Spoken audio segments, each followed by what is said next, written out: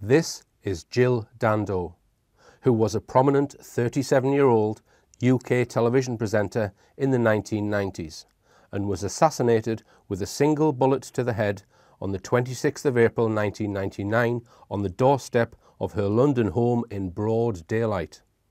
The case is still unsolved. After watching this film, if you have been named and want to write to me to clarify anything, please get in touch with me. I'll be happy to put out an update if your information gets us closer to the truth.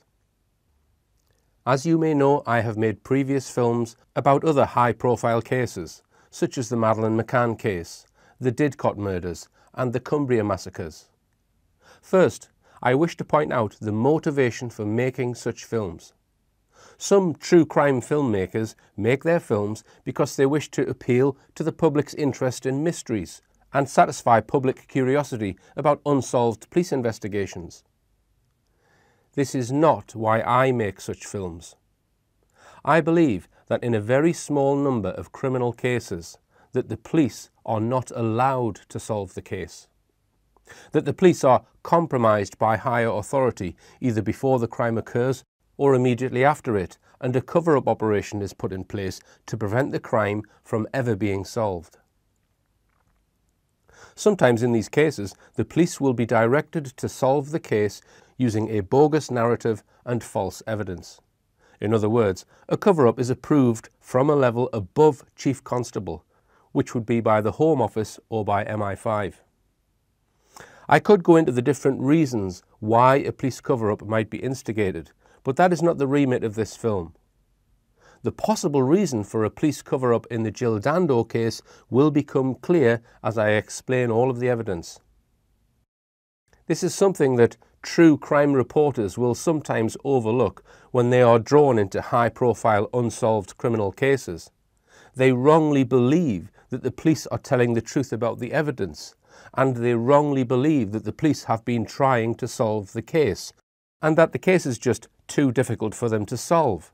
They don't realise that the case is never meant to be solved, nor ever will it be solved by the police. In my opinion, in these admittedly fairly rare cases, the upholders of the law, i.e. the police, are forced to break the law by perverting the course of justice themselves and by covering up evidence and not running a proper investigation. Whenever this happens, it needs to be exposed. Many people have written to me asking my opinion on the Dando case and if I intend to make a film about it. Having carried out detailed research, I now believe that the Jill Dando case was never meant to be solved from word go, by the police at least, and this will become apparent as we go along. The evidence I have uncovered, I believe, is important enough to be brought to public attention, hence the reason for producing this film. The case is a cover-up, and that's why I am uncovering it in this film.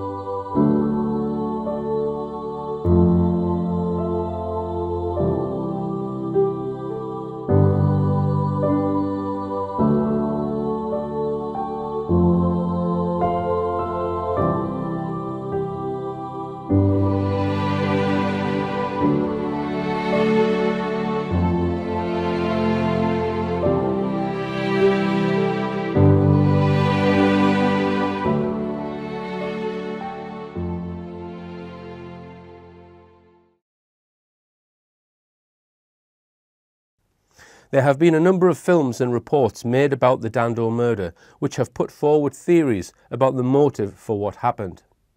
I will look at all of these theories later in the film and address why there are so many and what evidence supports them.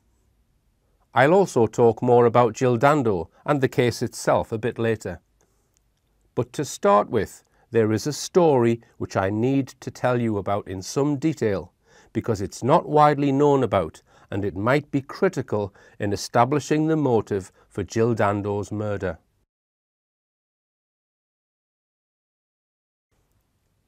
This is David Copeland. Copeland is known as the London nail bomber and is alleged to have assembled and planted 3 nail bombs, each one about a week apart, being detonated at various locations around London in April 1999. There's quite a lot to go through before I establish a link to Jill Dando, so please pay attention and bear with me. All will become clear as we progress. The bombs were contained inside holdalls and consisted of up to 1,500 nails, killing in total 3 people and injuring 140. The first bomb was placed on the street of a largely Afro-Caribbean community, Brixton, the second in a street in a Bengali community, Brick Lane, and the third, in which 3 people were killed, in a popular gay area in Soho inside the Admiral Duncan pub. Copeland is currently serving a recommended 50-year sentence for these crimes. Copeland was a member of various what are termed far-right groups. He is described as a neo-Nazi. He was a member of the BNP and a member of an organisation called the National Socialist Movement. The basic sequence of events about these bombs is fairly well documented. A number of documentaries have been produced. However, as is often the case with terrorist attacks, sometimes information which is put out by the police and the media is distorted, omitted, added to, or concealed for various reasons. And it seems that certain elements of this case have been concealed with the help of a number of mainstream outlets and operatives. It's important first for me to point out the timeline and placement of the various nail bombs. The 3 bombs were set off on 3 successive weekends. The first nail bomb was set off on Saturday the 17th of April at 5:26 p.m. on Electric Avenue in Brixton, London. This was near a very busy street market which has a high black population.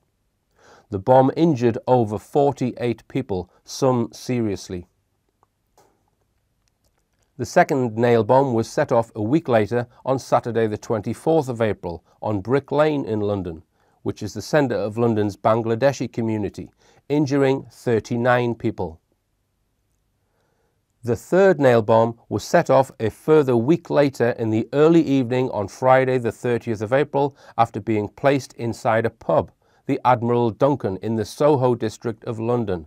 The pub is located in the heart of the gay area of Soho. This time the bomb injured 70 and killed 3 people.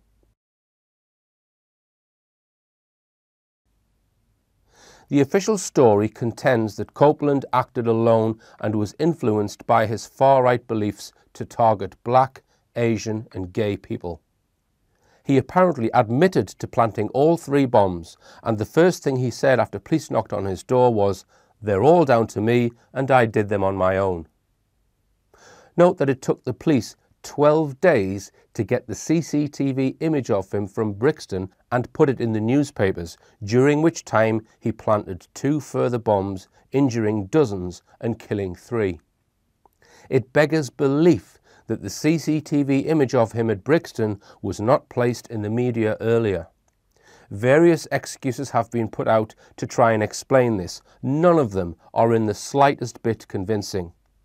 If the CCTV images of Copeland had been released earlier, it is highly likely that deaths at Soho would have been prevented. But there is a convincing reason why the CCTV image of Copeland was not put in the media until it was too late, which is that MI5 were interfering, for some reason, with the police investigation and had been watching Copeland for some time, possibly even before the bombings. This will take some explaining, and I'll come back to David Copeland in a moment, but let's have a quick look at the background of Jill Dando and explain what she was like.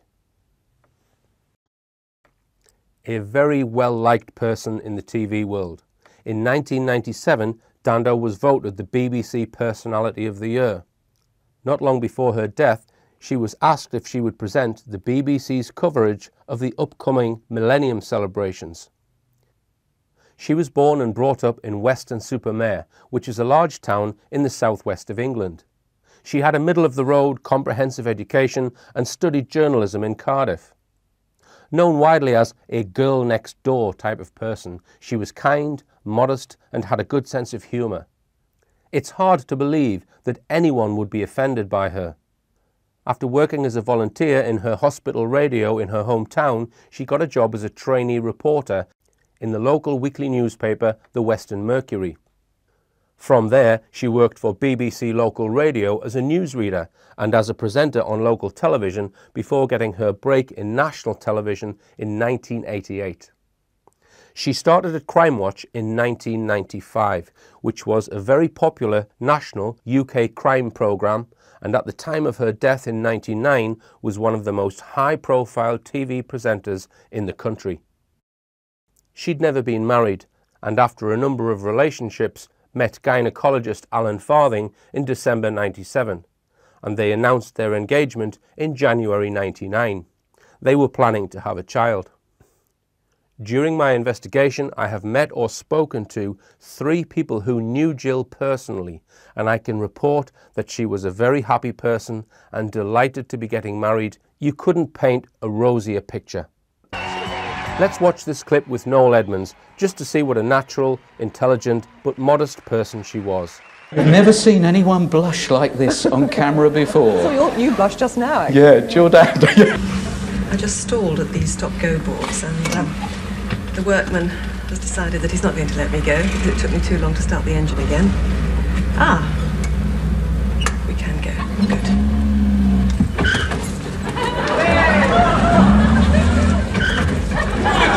Yes, I can. So embarrassing.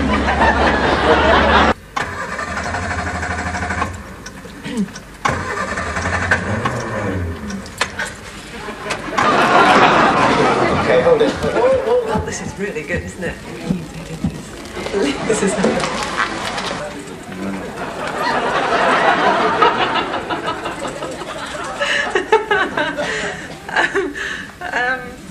no unicyclist. Oh, warning, unicyclist ahead.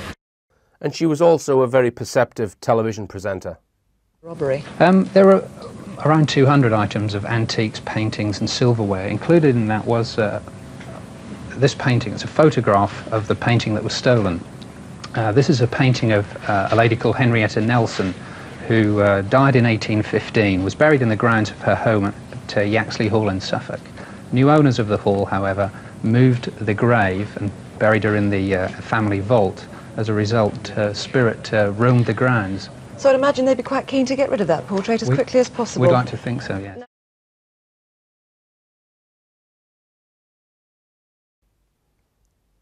There are numerous indications which suggest that there were more to the London nail bombings of 1999 than just Copeland acting alone, and that security services may have had foreknowledge of what was to occur. I'm going to be referring to the work of Dr. Larry O'Hara, who investigates and exposes the activities of the intelligence agencies in his magazine, Notes from the Borderland. O'Hara has studied and written about the David Copeland bombings extensively. He was at Copeland's trial and has written about MI5's role in the whole affair. His magazines contain some very detailed analysis of the bombings and explore all of the anomalies within the official version of events. If you want to order copies of his articles, they can be obtained from this link and are in issues 3, 4, 5 and 6. The first article he wrote is some 25 pages long, followed by further shorter articles. The articles are fully referenced with footnotes. I don't have time in this film to read the entire articles, but I will summarize them and read some extracts of what I consider are the most important parts. The title of his first article says it all. Did MI5, police and their media assets allow Copeland to plant his bombs and cover up before, during and after? This might sound unbelievable to anyone who has not studied terrorist attacks in any detail, but it has been shown by many researchers over the years that government agencies are often involved in or facilitate acts of terrorism for a host of political agendas. I'm going to go through the timeline of events, pointing out some of the key anomalies, using Larry O'Hara's detailed articles, which shed light on what likely really did happen with the London nail bombs. CCTV was shown at the trial showing Copeland's movements in the days leading up to the first bombing, buying the materials for the bomb, and also CCTV showing his movements immediately before planting the bomb. Here's some quotes from Larry O'Hara. The film shown covered his getting into a taxi at Clapham Junction at 3:30 p.m. Not screened was visiting a pub for 20 minutes just before. Significant? Perhaps. If Copeland did meet anybody before the bombing, this would have been a good time and place. Also shown was intermittent footage of Copeland's presence in Brixton between 3:53 p.m. and 4:36 p.m. when he walked past McDonald's restaurant. There was then a 20-minute gap until footage shown resumed at 4:56 p.m. Maybe this film wasn't shown for technical reasons. We shall see. In a confusion that may be legitimate, footage showing Copeland actually planting the device had on it the time 3:34 p.m.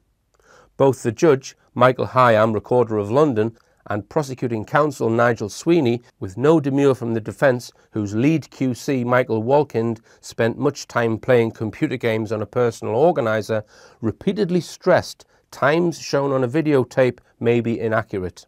A valid point, certainly.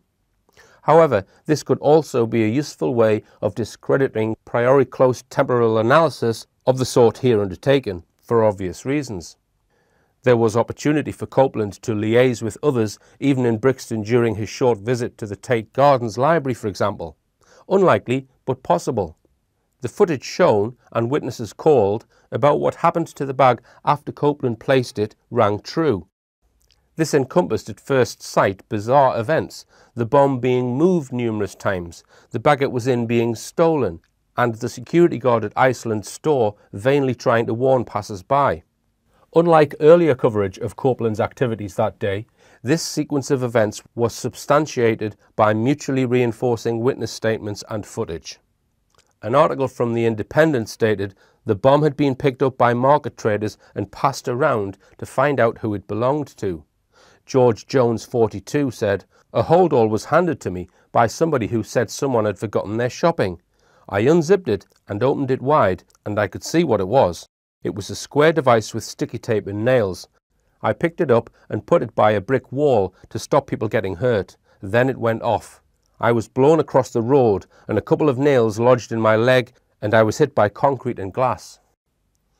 O'Hara's article continues. "It is beyond dispute that Copeland purchased materials for the bomb, took it to Brixton and left it, intending for it to explode, which it did."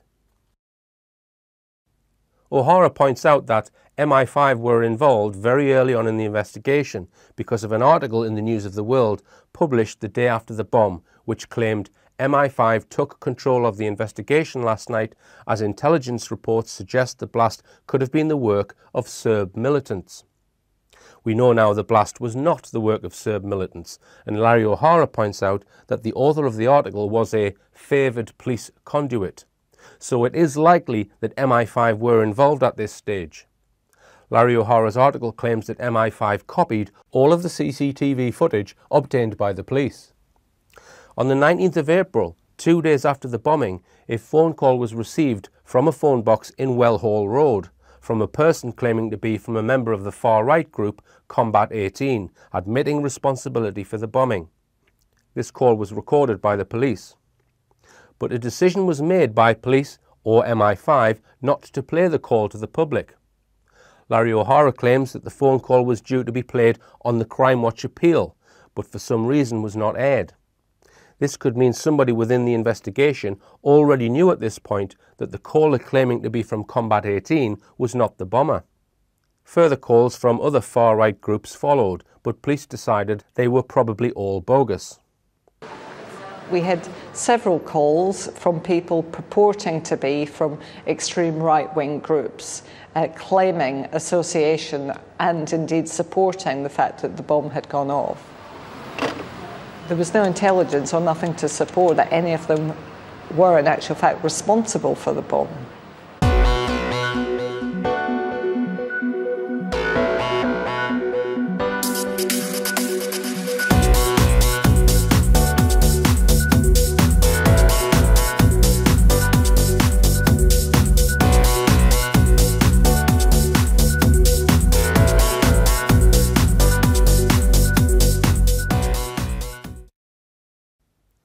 Larry O'Hara now goes on to discuss the CCTV evidence and why it took 12 days to get an image of Copeland out to the public.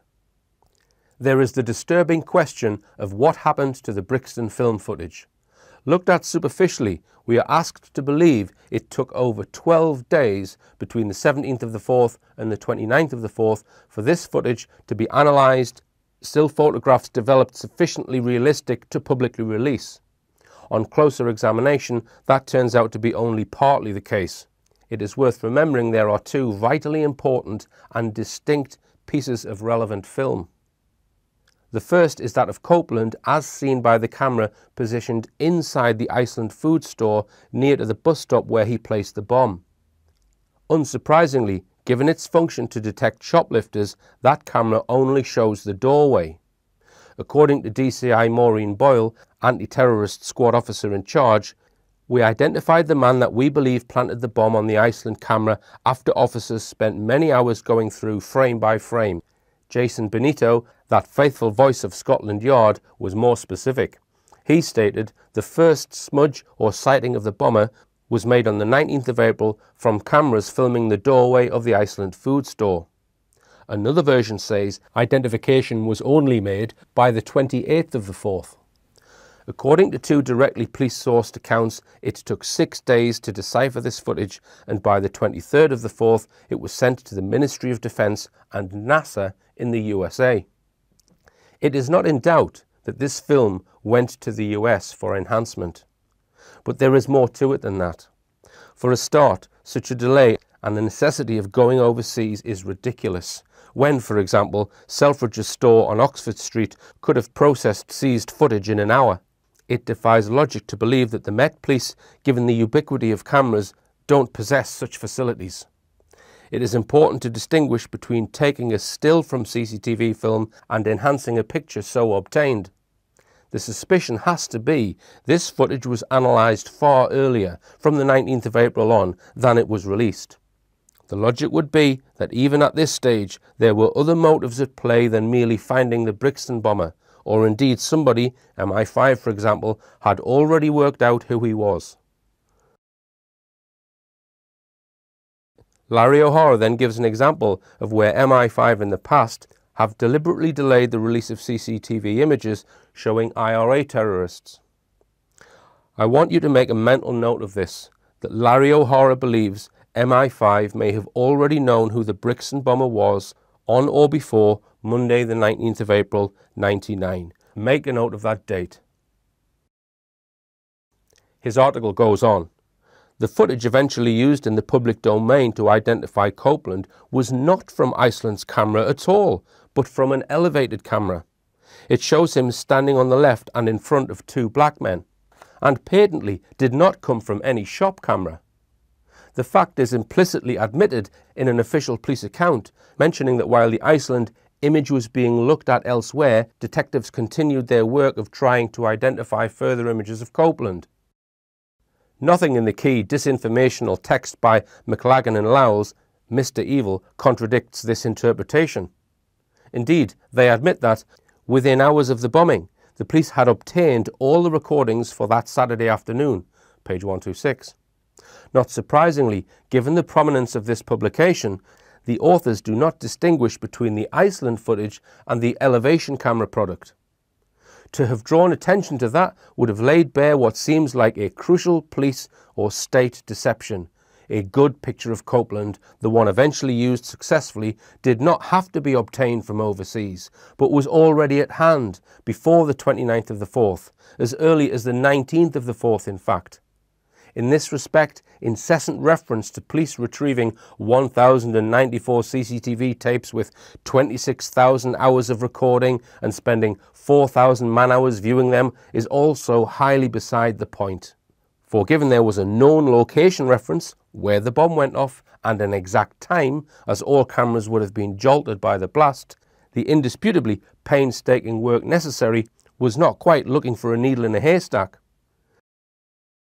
Larry O'Hara proposes that MI5 knew who Copeland was, knew what he was going to do, and did not want him identified just yet. He had 2 more bombs to plant, and as O'Hara states, his actions seemed to fit their agenda. the Imminent Terrorism Act. The second nail bombing, the following Saturday, is also analysed in detail by Larry O'Hara. Copeland was captured on CCTV at various stores, buying all the components for his second bomb at different times in the week leading up to the second bombing. He was caught on CCTV on his way to plant the Brick Lane bomb at Waterloo train station and also getting into a taxi.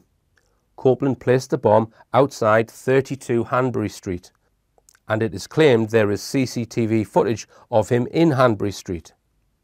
But curiously, this footage was not shown at the trial, and I am not aware it has been shown anywhere. After the bomb was placed outside 32 Hanbury Street, it was then moved by a member of the public, Irishman Gerard Lynch, who thought it was a bag of tools. He carried it to his car 250 metres away on Brick Lane and put it in the boot. At some point he became suspicious about it and so left it in the boot and went to report it to the police. The bomb detonated whilst it was in the boot of his car. The area of Brick Lane and Hanbury Street is covered by CCTV, so there should have been continuous footage of Copeland as he arrives to the time he leaves. Larry O'Hara continues. Film of Copeland in Brick Lane was not shown in the court, although the existence of film showing Copeland with a bag in Hanbury Street and Commercial Street and placing the bomb outside 32 Hanbury Street was referred to, and one paper showed a still purporting to be Copeland in Brick Lane. In Mr. Evil is claimed there was no film of Copeland in Brick Lane, either a typically sloppy mistake or a purposeful lie. So, even more than with Brixton, there is at least 40 minutes of Copeland in the vicinity of a target not in its entirety accounted for by material actually shown. Indeed, the only footage of events in Brick Lane showed a motorist, Irishman Gerard Lynch, parking his car, putting the bag containing the bomb in the boot of it, and walking away first to the closed police substation in Brick Lane and then off camera towards Lehman Street when the bomb went off.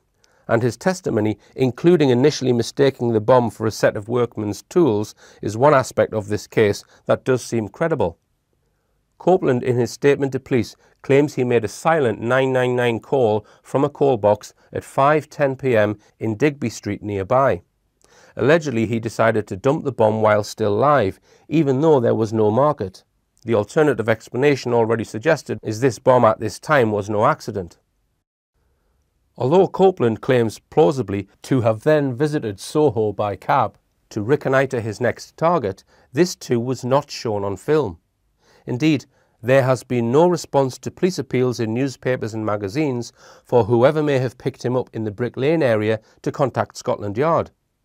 Again, while this may be for some innocent reason, another explanation fits the known facts, which would be that on arrival in Brick Lane, if not before, Copeland was tailed by a person or persons whose identity a section of the state wants to conceal.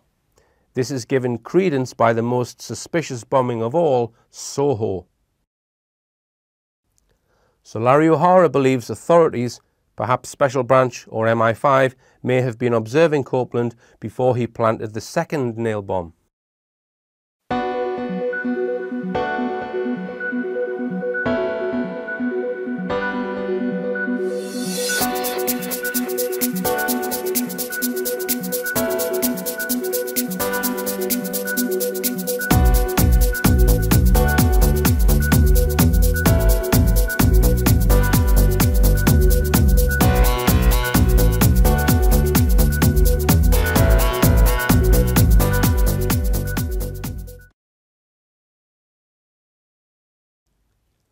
Before planting his third bomb inside a pub in Soho, Copeland was in the Soho area the day before, on the 29th of April, and visited the pub. It was on this afternoon that the image of Copeland first appeared in the media in the Evening Standard, and then in mainstream papers the following day.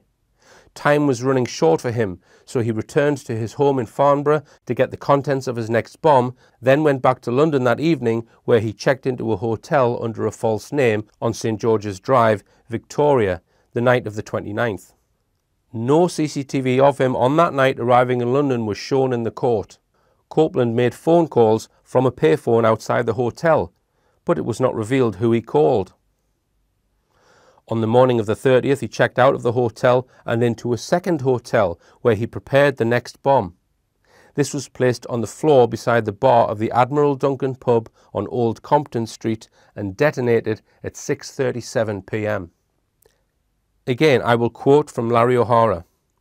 Copeland made his way to Soho. Arriving early, Copeland went to a so-called straight pub for half an hour. Needless to say, neither the name of the pub or any footage of Copeland approaching, entering, leaving it was shown. Yet again though, surely relevant and possible given there are supposedly at least 126 cameras visible to the naked eye alone in Soho.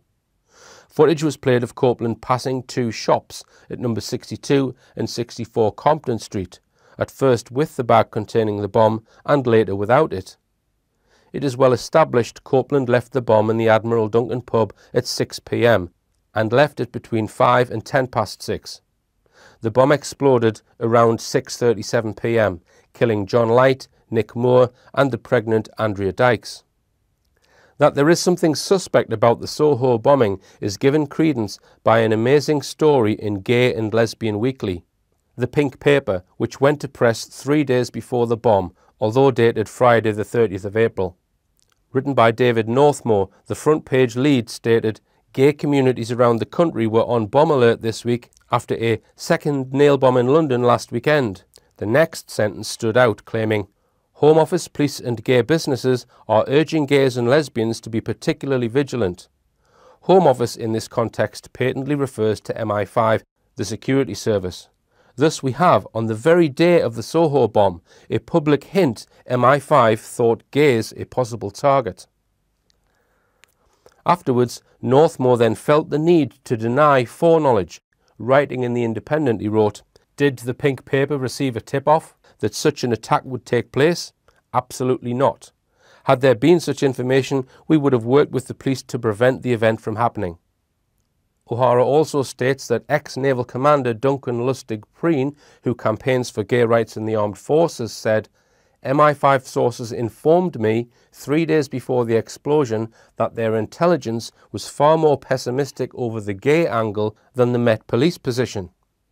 And in an email sent 6 days before the Soho bomb, he wrote, "Intelligence sources with whom I remain in contact have advised me that Combat 18 are almost certain to be behind the 2 explosions in London recently. Sources say that Combat 18 has been planning such attacks for several months. There is also a possibility that they will also attempt to target the gay community." Note that the NSM, of which Copeland was a member, originated from a faction of Combat 18.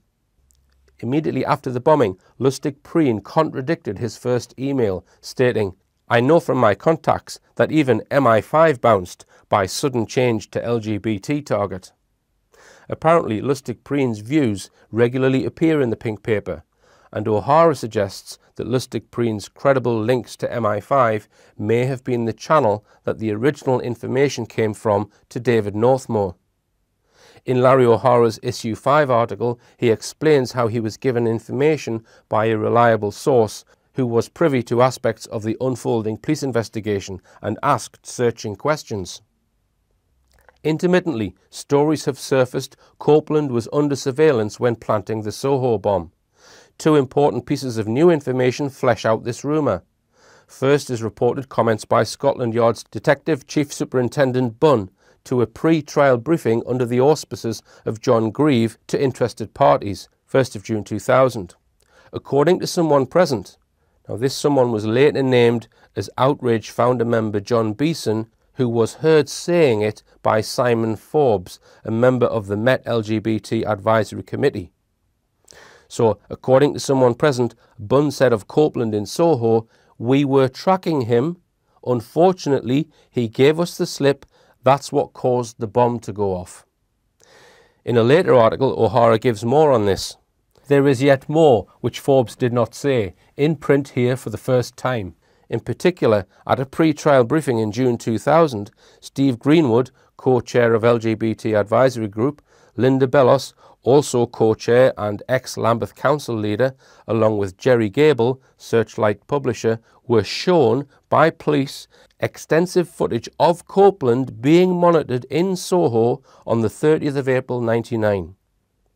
His article goes on, in the email from prominent gay rights campaigner Peter Tatchell to an Enquirer dated the 27th of June 2002, according to Tatchell, West End Central Police Station received a phone call about half an hour before the bomb went off. The phone call was from a special branch unit saying that they had lost their suspect in or near Broadwick Street. They requested backup. Their description of the suspect fitted Copeland's appearance and the bag he was carrying. The significance of this cannot be overstated. Special Branch were following Copeland before he planted the Soho bomb, therefore could have apprehended him at any time and prevented 3 deaths and 70 injuries, making them complicit in the bombing.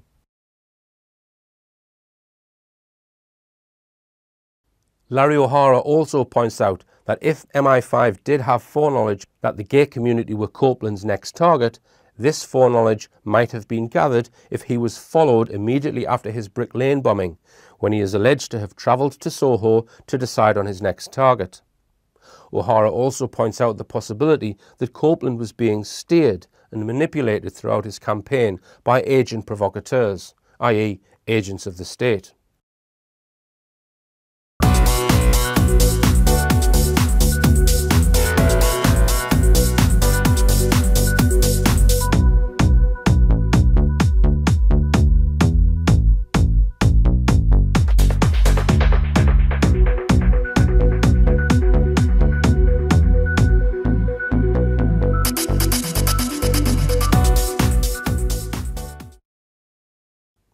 O'Hara's SU5 article goes on.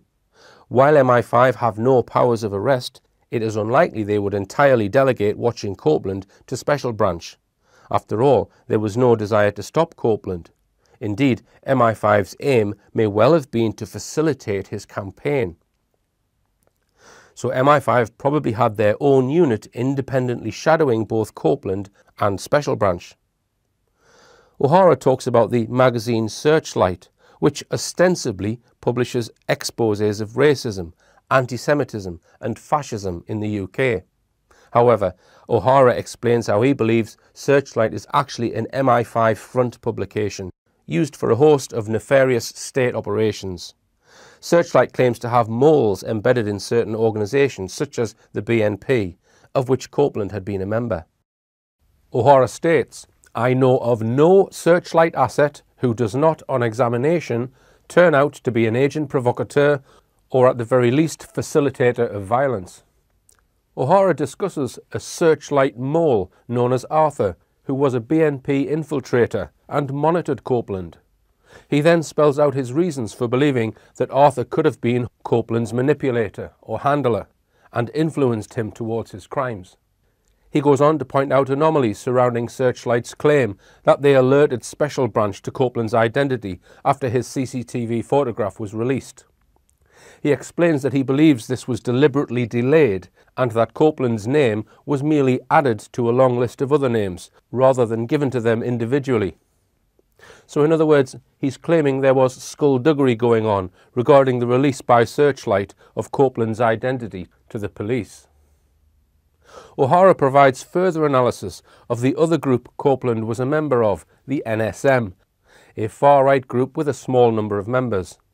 2 further far-right groups who Copeland denies being involved with are Combat 18 and the alleged group the White Wolves. I won't go into all the details, but just to point out there is some overlap with regards to the personnel involved in these groups, and it's difficult to say how much the groups are either infiltrated by state assets or indeed set up by the state in the first place. Here's a comment from a series of World in Action programs about Combat 18. In spite of the race-hate material contained in these magazines, neither Will Browning nor Charlie Sargent have been charged. While Mark Atkinson, Charlie Sargent and Will Browning continue to push their message in football, the violence they encourage spreads. When I watch these old documentaries about Combat 18 and its links with football violence, links with Northern Ireland loyalist groups, links with United States Ku Klux Klan, I get the feeling there is something disingenuous about these programs. They're not giving you the whole picture, and deliberately failed to expose the entirety of state manipulation, which is a key component within such groups. So what conclusions did C18 draw from that incident about the role of Charlie Sergeant must have been working with Special Branch. Is it possible that Copeland was involved with or influenced by such groups, and that state assets knew about this?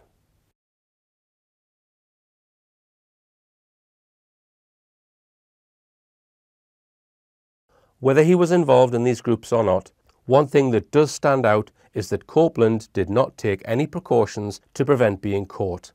He bought bomb-making material near his home and through the post delivered to his home. He kept the bombs at his home. He loitered around the bomb sites for considerable periods of time, being caught on dozens of cameras. He transported the bombs in public taxis. He even wore a very distinctive white baseball cap, which he bought just before his bombing campaign. Was this done deliberately to make him easy to spot? When the police first arrested him, he admitted to all 3 bombings and stated, "They're all down to me, I did them on my own." Then in a police interview stated, "I wanted to get caught." The obvious question which arises is, was he a patsy?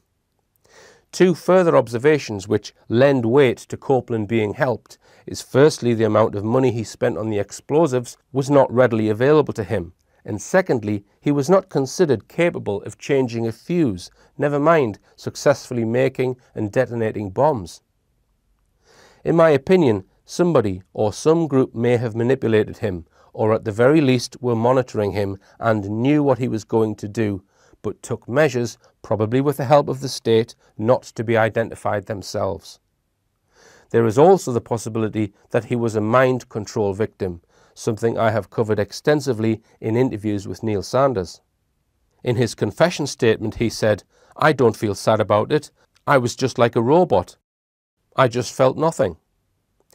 Reading between the lines, MI5 and Special Branch were running an operation involving Copeland, but police and the anti-terror squad were probably not privy to it. It's been suggested that a rift between the 2 camps arose because of this, essentially a rift between MI5 and the police. Here is an article from The Guardian dated July 2000. There have been several persistent rumours the police had Copeland under surveillance before the Soho blast and lost him. Scotland Yard last night dismissed this as absolutely untrue. Other speculation has suggested there was friction between MI5 and Scotland Yard and that the 2 clashed over risk assessment. This too has been strongly denied. Hang on, nobody suggested the police were surveilling him. It was Special Branch and possibly MI5 that was surveilling him. The 2 clashed over risk assessment, meaning Scotland Yard considered Copeland a risk and wanted to arrest him, but MI5 didn't consider him a risk and wanted to observe him. It's easy to see why there may have been friction, as The Guardian put it, between MI5 and the police. I repeat that it took a staggering 12 days to get the CCTV image of him from the Brixton site and put it in a newspaper, during which time he detonated 2 further bombs, injuring dozens and killing 3. The 2 subsequent bombings could easily have been prevented if the police had done their job. I was devastated because we'd released the images on the Thursday. We were actively following lots of information that had come through, and we'd not succeeded in arresting him before he committed his next offence.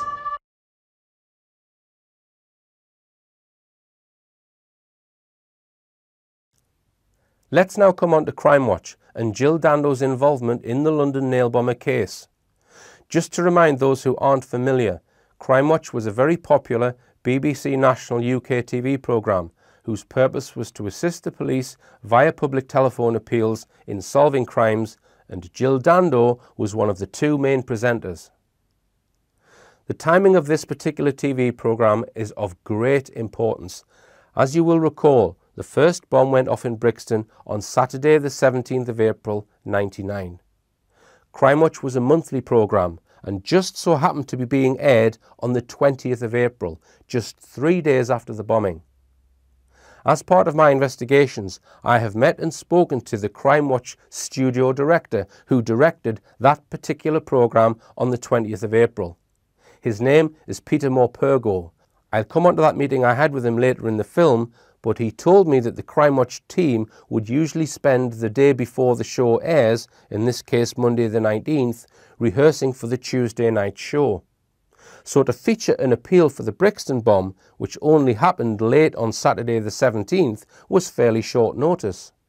A decision must have been made by the police quite quickly to use Crime Watch for an appeal. And I also suspect that MI5 may have been out of the loop when this decision was made. Incidentally, this particular programme was Jill Dando's last appearance, and she was dead less than 6 days later. I'm going to show you the entire Crime Watch segment that features the Brixton bombing. But first, I want to home in on one very important statement coming from a member of the public. This is towards the end of the show, and Jill is reading out telephone responses from witnesses. Well, following up with what Nick said earlier about the Brixton calls, several calls on that, some very good ones. Some people were seen on a roof in Brixton on the day with binoculars, but obviously we don't know whether they were connected or not. The claim of people being on a rooftop was repeated in a BBC article dated the 21st of April. It states, one caller reported people equipped with binoculars on a rooftop. As we saw earlier, Copeland was being observed and filmed before the Soho bombing and likely also before and after the Brick Lane bombing. The statement from this witness, however, suggests he was probably being watched, as it was stated, with binoculars, also on the day of his first bomb, the Brixton bomb.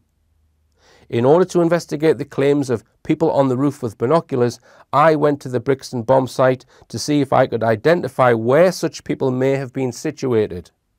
Note that the buildings in that area have not changed since the events, so it was fairly easy to identify where any operatives may have been situated.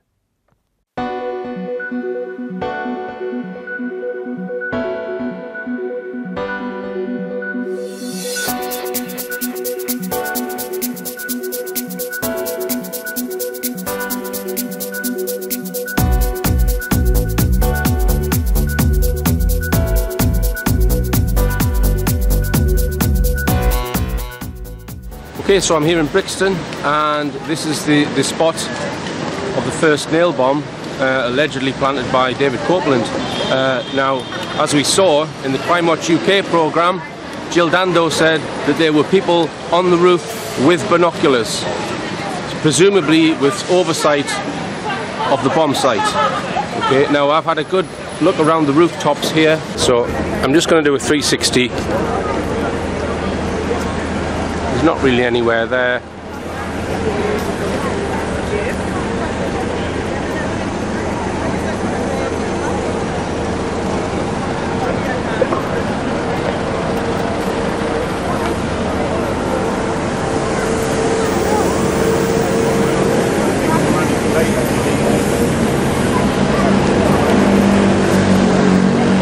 And really, I can only identify one place where they may have been, and it's just over my shoulder here on this rooftop.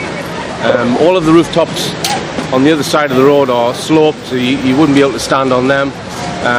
There is a rooftop above the tube station, but that doesn't have oversight. So my guess would be one of these rooftops here.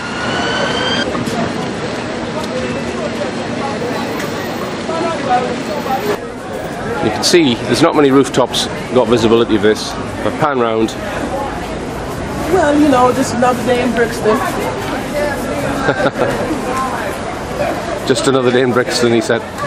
And yeah, I would say my money's on that building there.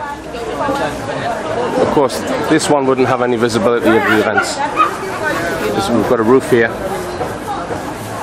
So this roof would obscure any view from that building, so it must have been on this side.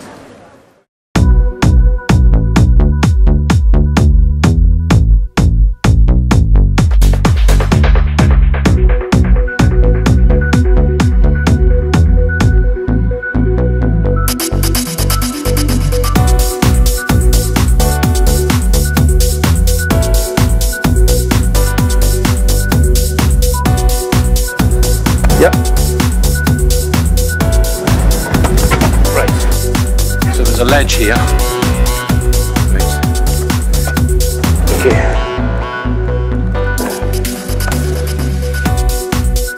Right, I'm going to put the camera down. So, I managed to get onto the roof of the shops of Electric Avenue.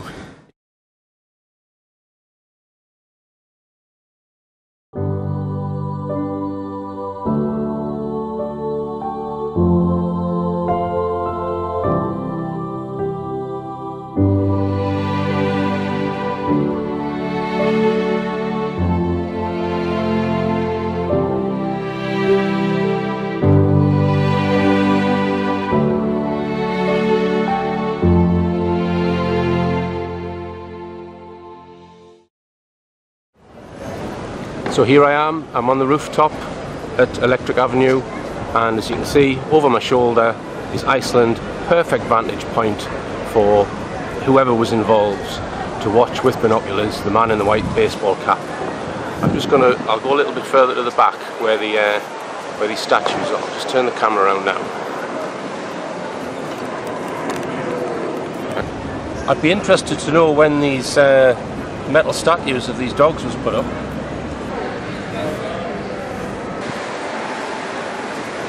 Isn't it strange that one of them is looking right at the site where the bomb went off?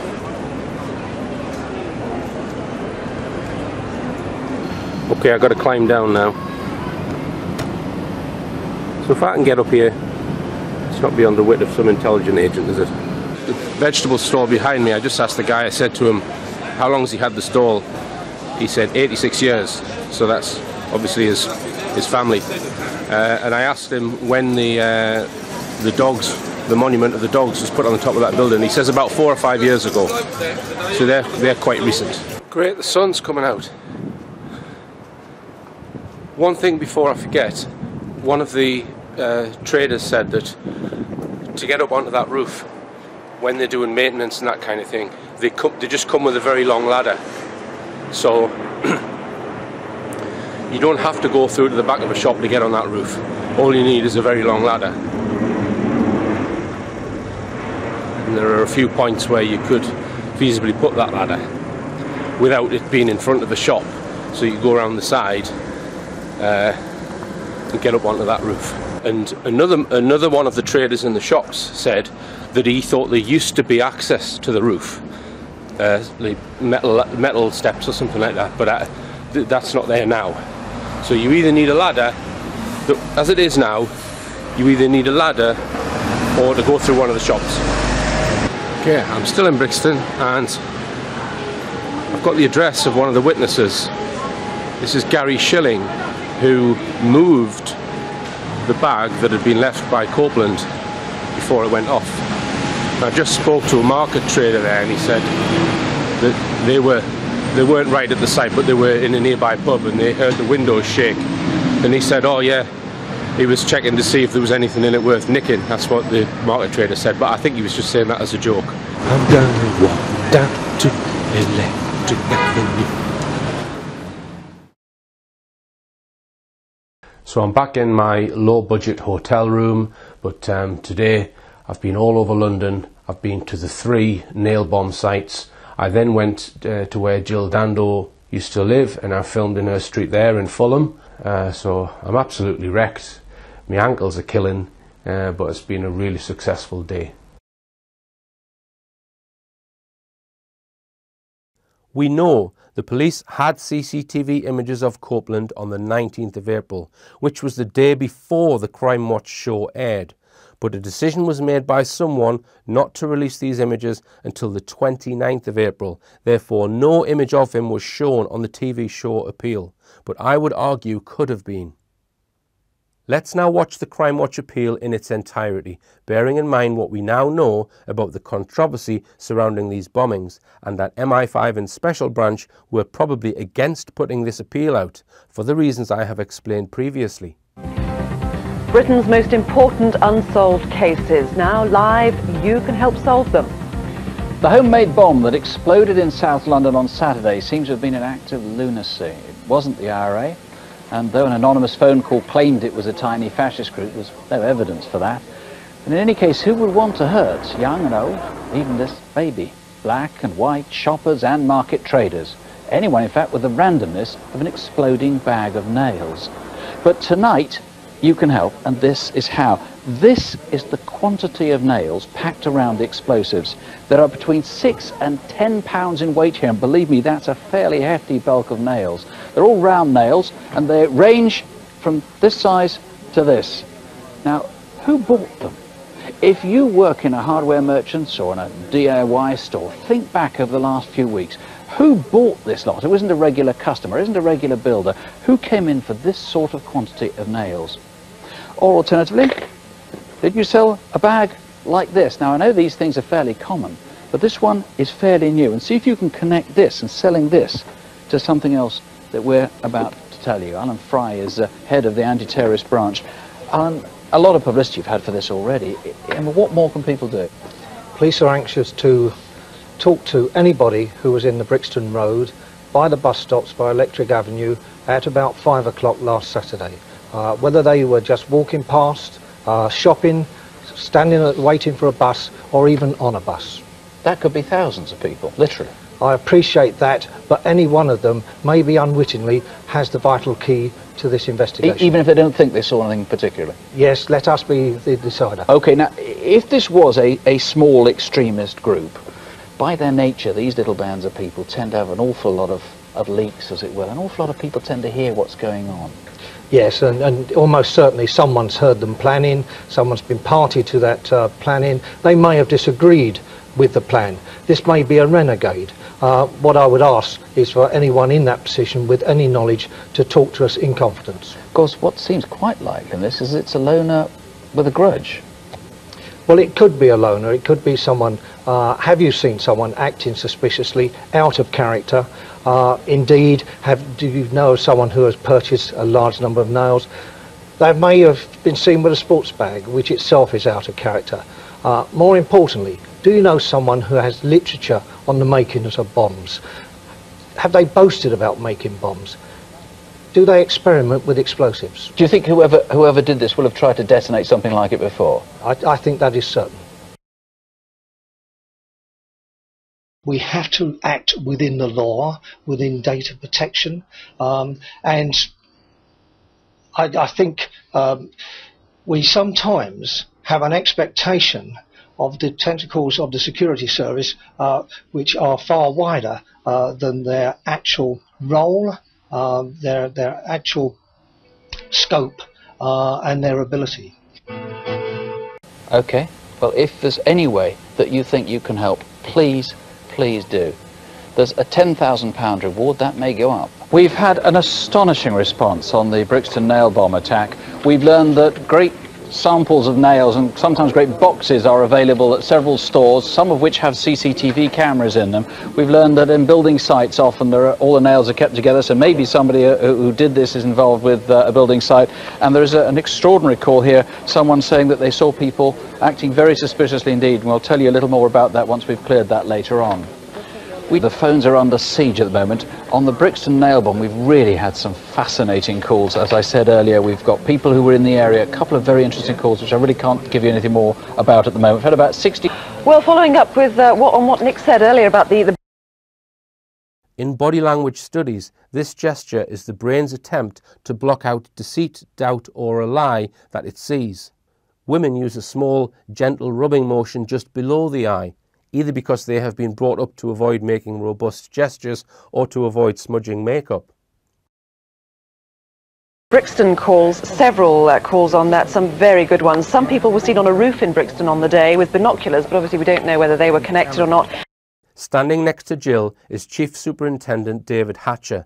Watch his body language when Jill talks about the people on the roof with binoculars. He knows he's on camera, so he's trying to look nonchalant, but the way he moves suddenly and takes his glasses off to look around the studio suggests to me he is not comfortable with Jill saying this, as if to check whether permission was granted. Brixton calls, several calls on that, some very good ones. Some people were seen on a roof in Brixton on the day with binoculars, but obviously we don't know whether they were connected or not.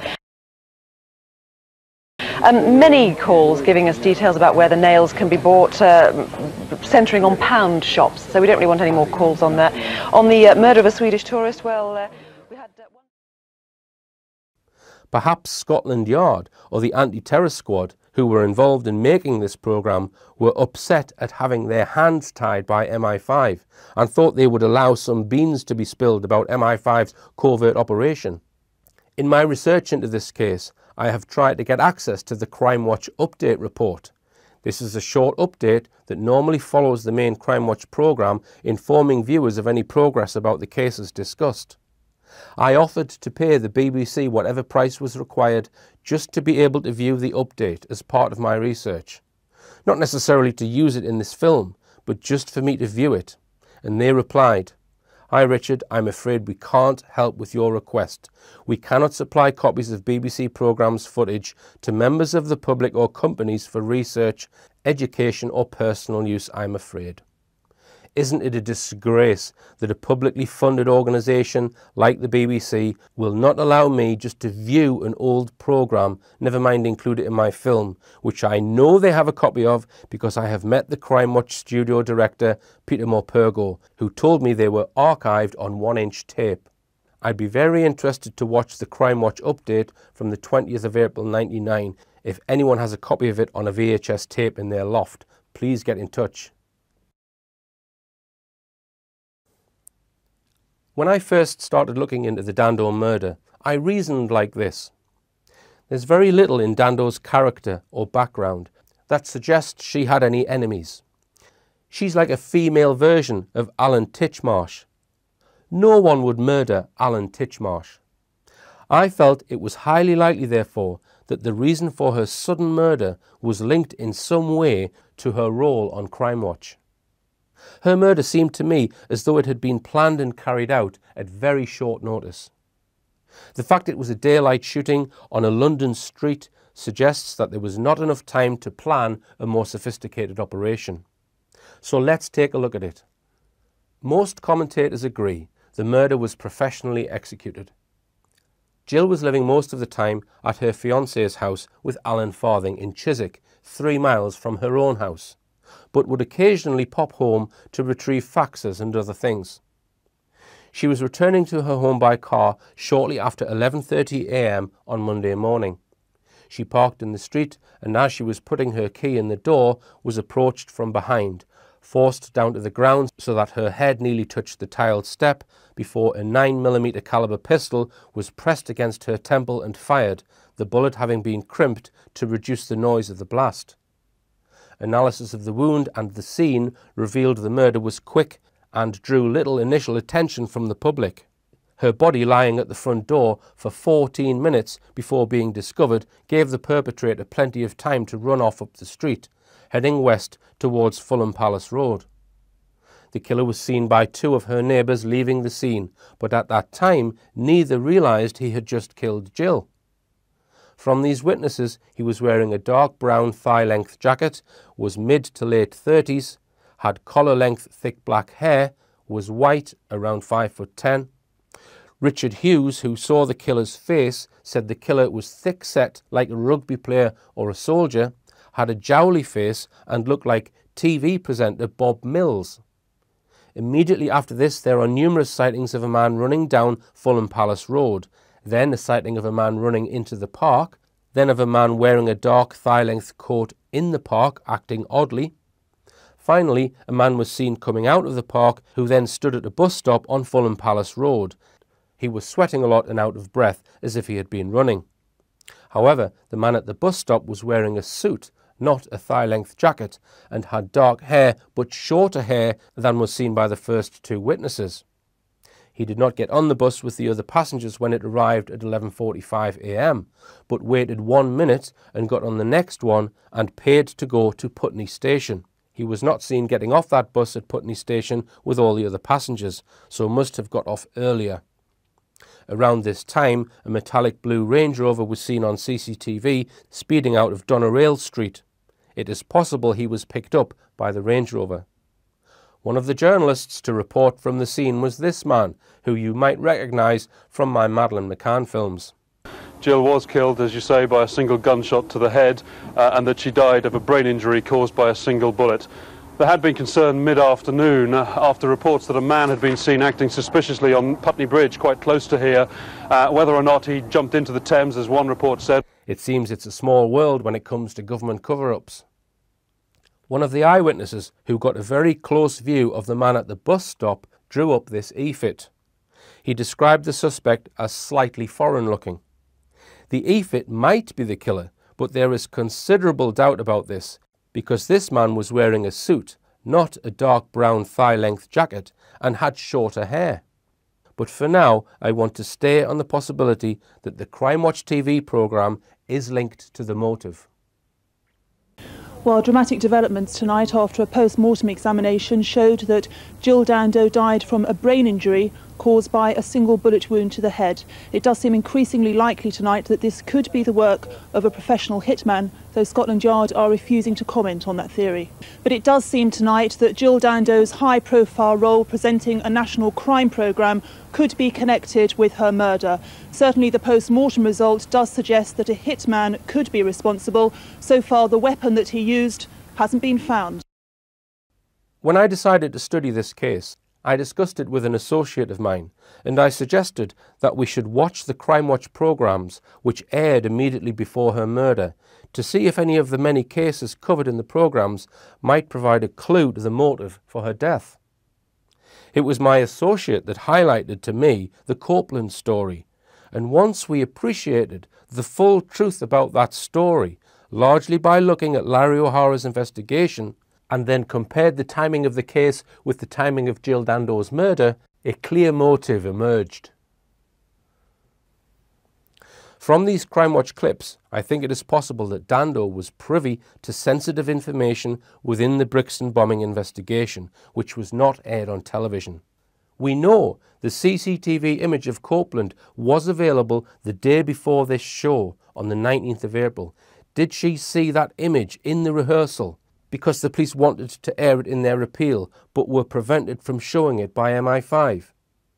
Did Dando learn the name of David Copeland as being the main suspect as a result of either information from members of the public phoning the show or intelligence given to her by the police? Was the phone call police recorded alleging to be the bomber actually made by David Copeland, and had Dando heard that call? If she did learn information about the identity of the bomber 9 days before they released his photograph, which was also 4 days before the second bomb was due to be placed, and a full 10 days before the Soho bomb was due to be placed, would that not mean she was in possession of very sensitive information? Information that somebody could not afford to be made public? Let's also point out that the day after Jill was murdered, she was due to read the national 6 o'clock news live on television. I am not suggesting that she would have blurted out what she knew about David Copeland live on the news. I am just drawing your attention to the fact that she had a very high profile in the media and had numerous platforms available to her to put out information, even if she needed to put it out through a third party. Let's take a look at the timeline of events incorporating the Dando murder and the nail bombings.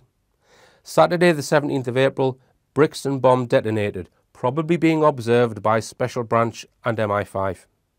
Tuesday the 20th of April, Crime Watch appeal, which received very good information, Jill Dando possibly gleaning information about the identity of the bomber. Saturday the 24th of April, Brick Lane bomb detonated. Monday the 26th of April, Jill Dando murdered. Thursday the 29th of April, Copeland's photograph appears in the media. Friday the 30th of April, Soho bomb detonated, killing 3. Saturday the 1st of May, 1:20 a.m, Copeland arrested and admits to all 3 bombs. If Dando was murdered because of what she found out about David Copeland, it took 5 days to authorise the hit, find a suitable hitman or team, then plan and execute the assassination. That time frame, 5 days, seems quite plausible to me.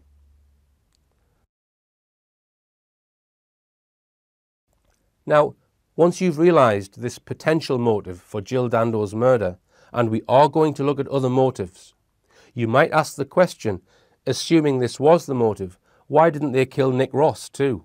or indeed some of the other police officer presenters who might have known the same information. Firstly, the other presenters and people behind the scenes do not have Jill Dando's media profile.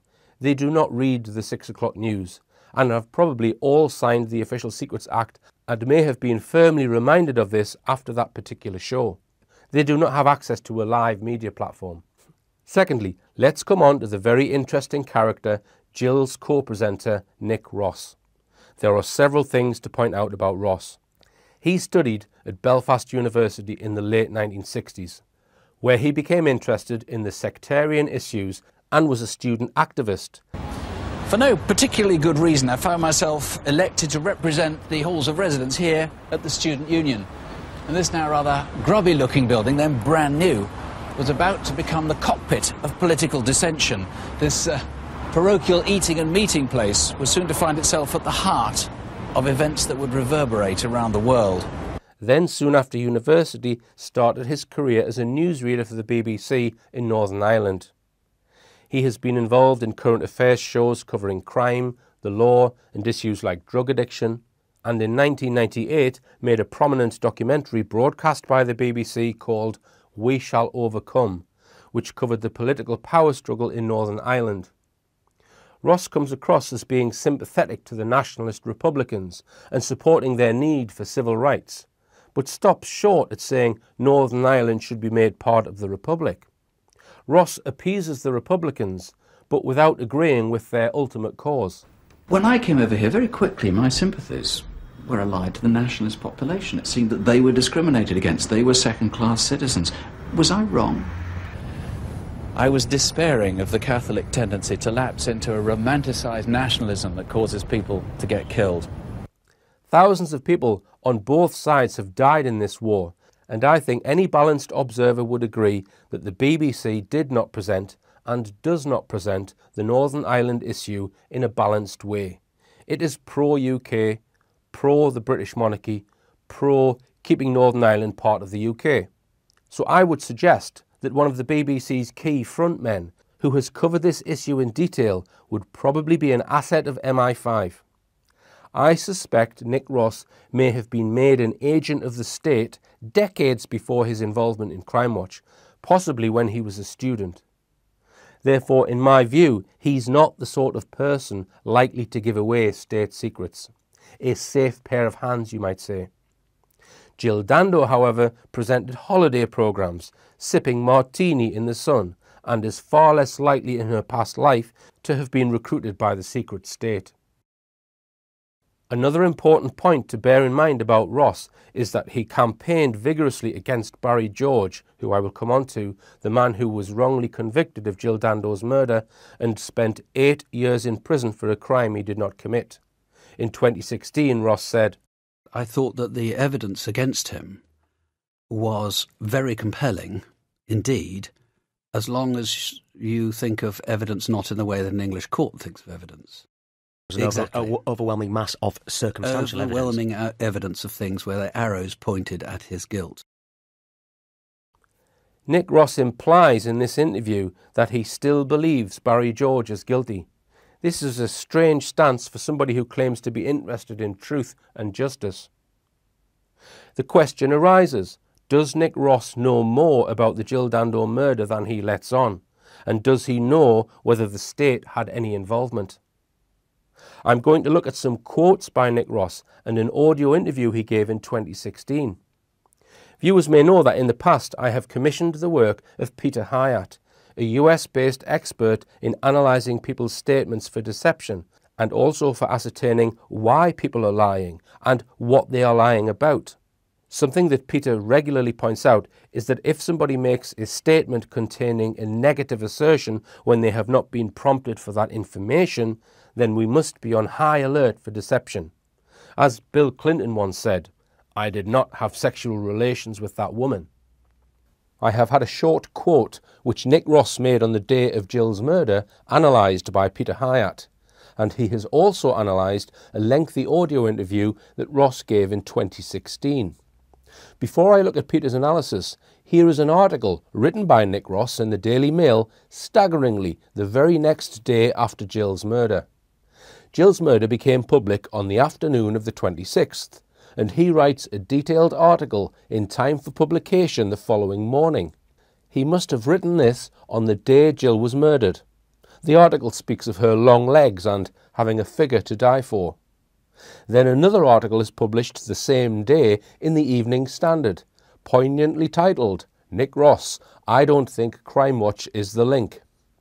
How the hell would he know that?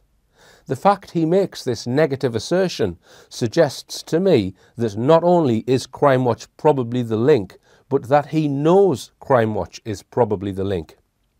So here is a direct quote from that article, made on the day of the murder, which has been analysed by Peter Hyatt. There has been no indication that Crime Watch or any other programme would put a presenter at threat. There has never been any sort of threat received by Crime Watch. I think everybody is grasping at straws. We hate the ambiguity and want to know what happened.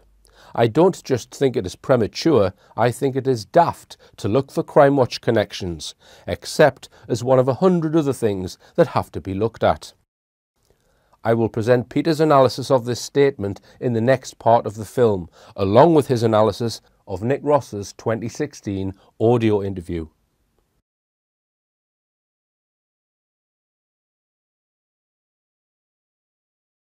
Here is what expert in statement analysis Peter Hyatt said about this statement. This statement is highly in the negative, which increases importance for us. 1. There has been no indication. 2. There has never been any sort of threat. 3. I don't just think it is premature. Given the context and dating of the statement, including that this is a show about crime, this is a most unexpected and unnecessary statement. In any unsolved crime, the investigation is wide open. A show that is about crime knows this as well as anyone. If this was said years later, it would have likely less weakness in assertion. Why does Nick Ross have a need to so very quickly eliminate this possibility? Note that in context, a programme might find the publicity, including the intrigue of a possible connection, to be invaluable publicity. If there is no connection, why would the subject have the need to ridicule with daft? The reporting of what has not happened and what he does not think is combined with the need to ridicule rather than report. The change in pronoun from we to I shows an increase in importance to the speaker himself personally. Why would he have a personal need to ridicule this? His assertion comes off as powerful, which statement analysis reveals to the contrary. It is the need to sound so persuasive itself that we find the weakness. In 2016, Nick Ross spoke about Jill Dando's murder in an hour-long interview for a series called Media Masters. I have picked out some key paragraphs and had them analysed by a professional analyst for possible deception. You can find the full analysis by following this link, but here I will present the parts relevant to the murder and some of the conclusions. Yeah. And what was that like to have to, open a show with a reconstruction of the murder of one of your own show's presenters? Some of the press afterwards made it sound as though Jill and I were sort of very, very close friends, which we weren't. I mean, we used to go out to dinner with our respective spouses, or in her case, fiancé every now and then. But we were colleagues. On the other hand, we were very close colleagues. We liked each other a lot. There's been an allegation here of an inappropriate relationship with Jill and a denial. He gives a strong denial of an inappropriate relationship at that time. His use of the pronoun we, which shows unity and cooperation, confirms his claim of close colleagues. This is a truthful assertion from his perspective. It is important to note what the insinuation of the press is met with. We weren't. He then goes on to describe the relationship. His denial is simply, we weren't. He has no need to revisit it with more denials, qualifications, nor ridicule. This is a strong denial that he does not feel the need to attempt to strengthen. In contrast, compare this denial to his original denial about connection between the programme and her death. This comparison is very important because it uses its own reference point. There are two accusations or assertions here. 1, inappropriate relationship. 2. Did he know or suspect that Jill was murdered due to knowledge she would not have had? And did you get any, did you get any useful leads from that show? It was difficult, but it was also frustrating. By this stage, you've got to bear in mind, I had been doing Crime Watch for 15 years. When I started, I didn't have any interest in crime at all, and certainly no knowledge about crime. This is a yes or no question. His answer is very important. He avoids answering yes or no, which now elevates the importance of this question. Next, we see that before answering the question, he shows his priority. It is not just his 15 years experience, but he has a need to communicate a very powerful and personal issue. He did not have any interest in crime at all. This must be believed by the audience before he answers the question.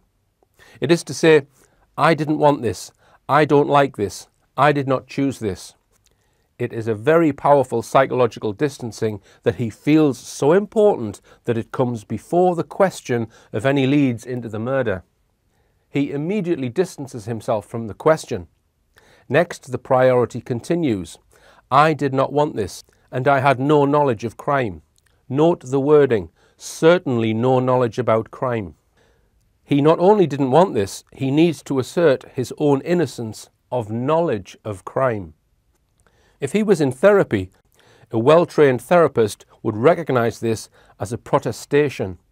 The therapist would seek to uncover not only what specific knowledge of crime is bothering him so much, but why said knowledge is bothering him so much. Given the extremity of his denial of possible connection to the program, he has a need to pronounce himself highly knowledgeable so that he will be believed when he makes the denial. This itself is weakness. However, even when this setting of the stage is to be believed, his choice of wording is still personal and likely the leakage of having knowledge that he does not want to possess. It is as if to say, I know something I do not want to know. I did not ask for it, I did not want it, and I do not want it today, therefore I am going to wage war against it by exaggeration, ridicule, or any other means at my disposal, even if it means blaming an innocent person. After 15 years, I had interviewed so many senior officers, so many detectives. I knew quite a bit. And one thing was pretty clear to me, is that you follow the evidence, you don't follow your hunch. 15 years of experience led him to assert only the obvious. You follow the evidence, you don't follow your hunch. He built an expectation of wisdom to follow, but offered only elementary. This is a major point of weakness. He then follows the weakness with the need to ridicule. The Sherlock Holmes stuff was absolute Horlicks. The need to insult should be compared to his denial of being very, very good friends above. He denied this plainly, yet the possible connection to the program, even years later, triggers a strong emotional need to persuade. And the evidence here, right from the start, did not point to where the public clamour was pointing. The public clamour was pointing to this being a conspiracy. And everybody at first said it's because of Crime Watch. Sensitivity is very high, as we see in the negative and the need for the lengthy sentence. Note, this is indicative of psychological closeness, and this being a conspiracy is stated without a direct quote. The reader or analyst should consider a possible embedded admission. It is the public clamour being given voice. Well, that Jill would have presented some segment on some underworld gang lord or something that wanted to wreak revenge. Instead of allowing the interviewee to present what conspiracy, the interviewer gives him the answer. This is a mistake. He introduces gang lord into the conversation. We do not know if this is what the subject was referencing. Whatever the subject was referencing was very important to him, and this creates a diversion. The subject now has opportunity to direct his attention to gang lord rather than anything and everything else that could have been on his mind. This is a critical error in interviewing.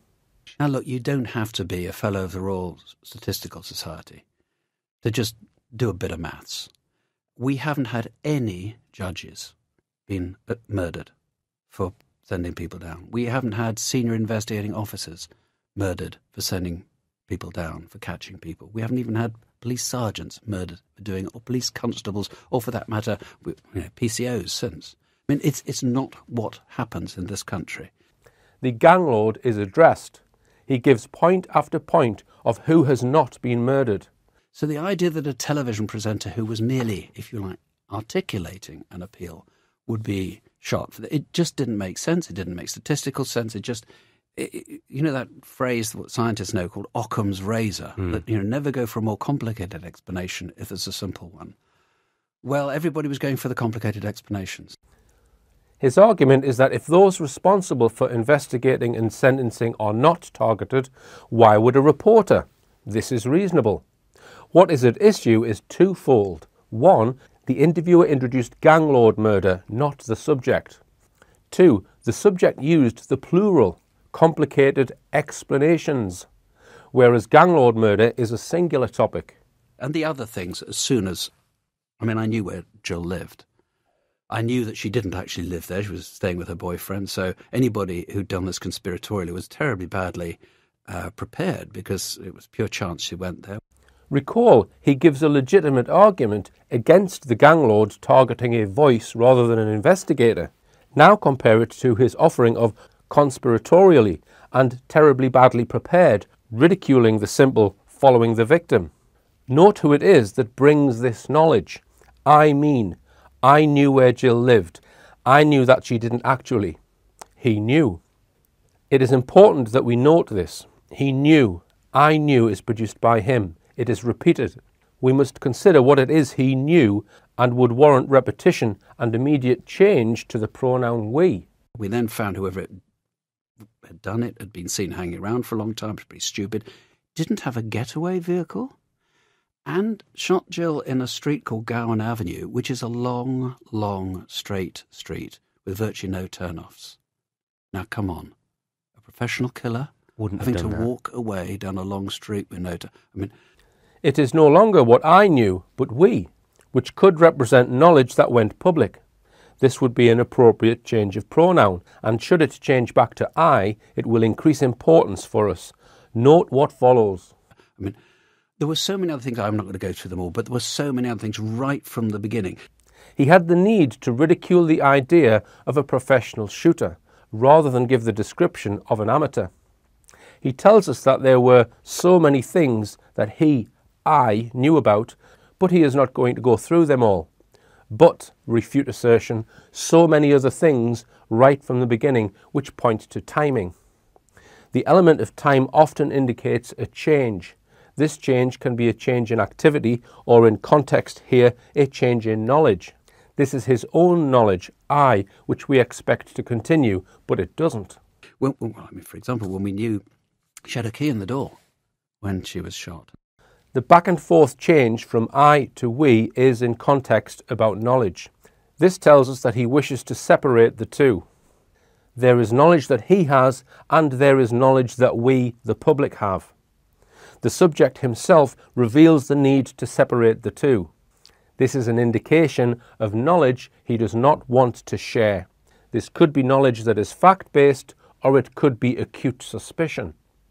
But instead of pushing her inside and shooting her there to muffle the sound, he'd shot her on the doorstep, where she'd be seen, where the sound was heard. He has the need to tell us that this was not intelligent. Everything conspired to this not being a professional hit. For him, after all the years of interviewing investigators, the conclusion is singular: stupidity. It cannot be, for him, that the shooter was not concerned with getting caught. And yet in that first programme it was quite clear that the police were following, as they so often do, the public clamour. This is a passive-aggressive insult of police. This means he does not wish to be seen as insulting to police, but holds this thought of contempt towards them. How would the many investigators he interviewed over so many years feel about this statement? He then further amplifies his answer and seeks to reduce the inherent insult by joining himself to the theme. It was one of the many occasions when I realised that the police are not sort of forensically independent of public opinion. They are part of public opinion. They're pushed and manoeuvred by public opinion just as the rest of us are. So it was difficult. But within a few weeks, they feel that they'd had their man at that point, didn't they, Barry George? Well, no, they didn't. It wasn't a few weeks. I mean, that was the frustrating thing. There was a detective who was on the trail of Barry George. 2 witnesses had rung again and again and again, saying this man was around at the time, had come to them with trying to get false alibis thereafter, was behaving very, very oddly, and they must look at him. They were really concerned so much they kept ringing back. But the team, including when they had reviews from Scotland Yard, kept going after the conspiracy theories. So this detective knew, but he was basically put off. And it was a year after every other lead had gone into the sand. It was a year later that they went back to this. This is a claim that the crime would have been solved by a detective with the murderer being Barry George, except that this detective, unnamed, was put off from following the evidence. Note that this putting off is declared to be basically. He reduces the commitment to this assertion by adding in basically and weakens it psychologically, bringing the detective close to him, this detective, but not naming him. And when Barry George was convicted, you clearly thought justice was done. Was it frustrating to see him cleared? First his assumption, then his question based upon his own assumption. It was astonishing to see him convicted. I mean, I'll be honest about that. I thought that the evidence against him was very compelling indeed, as long as you think of evidence not in the way that an English court thinks of evidence. He is declaring that he is not honest about some things and honest about other things. If the evidence was very compelling, what caused this astonishment? Instead of asking this question, the interviewer offers an answer. What, insofar as it was largely circumstantial, there was no... No need for an explanation. It was given to the subject, who accepted it plainly. The interviewer furthers his own assumption. Overwhelming mass of circumstantial Overwhelming evidence of things where the arrows pointed at his guilt. This is the assertion of the interviewer. He then moves to a rhetorical.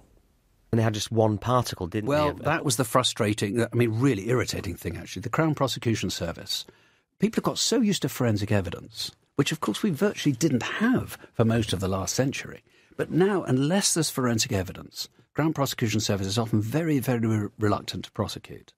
And so they wouldn't unless there was some evidence. They found this ridiculous little speck of firearms discharge residue in one of his pockets. Please note that firearms discharge residue is considered solid evidence in a gun murder. Because this will have been a year later by the time he was arrested. Yeah, absolutely. Now, it may have been relevant, may not have been relevant, but even at the time I was hoping they wouldn't present it, because I thought it would just divert from all the other stuff. The subject, with 15 years' experience in dealing with crime and investigators, reduces evidence in a murder case of a close colleague to stuff. What caused him to call evidence stuff? What was all that he was not going to go into earlier? What has he offered as circumstantial evidence thus far? He has only offered what a professional murderer would not do. Did you consider leaving the show after Jill passed away? No, never, because firmly I never believed it was anything to do with Crime Watch. And I've always rejected the conspiracy theories. No was a good answer. Instead, he goes on to never, which now weakens the denial of no. He weakens it further with the need to explain why. This is seen in the word because in his answer. Next, the reason is given in the negative with the repetition of the word never, in never believed it was anything to do with Crime Watch. He is not done weakening the denial. He goes even further. And I've always rejected the conspiracy theories. He does not believe his own words. Note that he has always rejected the conspiracy theories, with rejected meaning refused to accept. Also note that theories is plural, meaning for him it is not just one. Had he said no without the need to persuade, it would have been much stronger. Instead, he goes into the negative, repetition and unnecessary explanation to indicate such extreme sensitivity that it belies his denial. Consider his measured response to the press, saying they were very, very good friends, and compare it to this topic. One topic produces a denial that is strong enough to stand on its own. The other denial shows a desperate need to persuade. He shows a vast difference in his language between the two denials. The more need to call in reinforcements, the weaker the denial. And I happen to know about the most ludicrous conspiracy theory of all. I mean, it's almost infantile. Not only do we have further ridicule, most ludicrous indicates his belief that others are also ludicrous, but he uses the word infantile. It should be noted that while in this defensive posture, he has called upon the word infantile. Here he now introduces new material to the interview. After ridicule, the topic introduced is important to the subject. It's risible, and yet it was actually used seriously in the Old Bailey. And this was that it was to do with the Yugoslav war. The subject introduces Yugoslav war. Because he introduced it, it is important to him and to us. And I'll tell you how this story came about. Alison Lewis was Jill's great confidant. She was her agent. She was a friend of mine. I know Alison, you knew Alison well. Alison had been asked by the police who'd got anything against Jill. She couldn't think of anything. Weeks later, it occurred to her, we had a letter from somebody. It wasn't a green ink letter. It was a sort of, I don't think you were very fair in that appeal about Yugoslavia, because the Serbs had been victims as well. The Yugoslav war is introduced. Alison Lewis is introduced. Serbs are introduced. These topics are important enough for him to not only introduce, but to stress the relationship that he had and has with Jill's great confidant, Alison Lewis. He repeats his "I know" phrase, and in its own repetition he adds, "I knew Alison well." And she mentioned this to her boss. He got quite excited about it and told it to some journalists. And all of a sudden this story emerged that, Slobodan Milosevic, in the middle of a civil war hundreds and hundreds of miles away, had decided this civil war could be resolved by going and shooting an English television presenter. He introduces Slobodan Milosevic in the interview. This is done while classifying Alison Lewis's boss without name, but as one being quite excited about this information. Why the need to classify as such? Next note, hundreds of miles away, is added to the description. The interviewer, always ingratiating, quickly agrees. Insane. For a theory to be insane, that's the interviewer's language, but be the most ludicrous of all the conspiracy theories, he devotes the most amount of words to, even more than the words used to describe the deceased. I've also included some of Peter's conclusions. Nick Ross is not honestly reporting his knowledge/belief about the Jill Dando murder.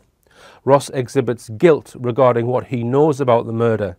It is a powerful emotion that causes him the need to ridicule any possible connection of the programme to Jill's murder.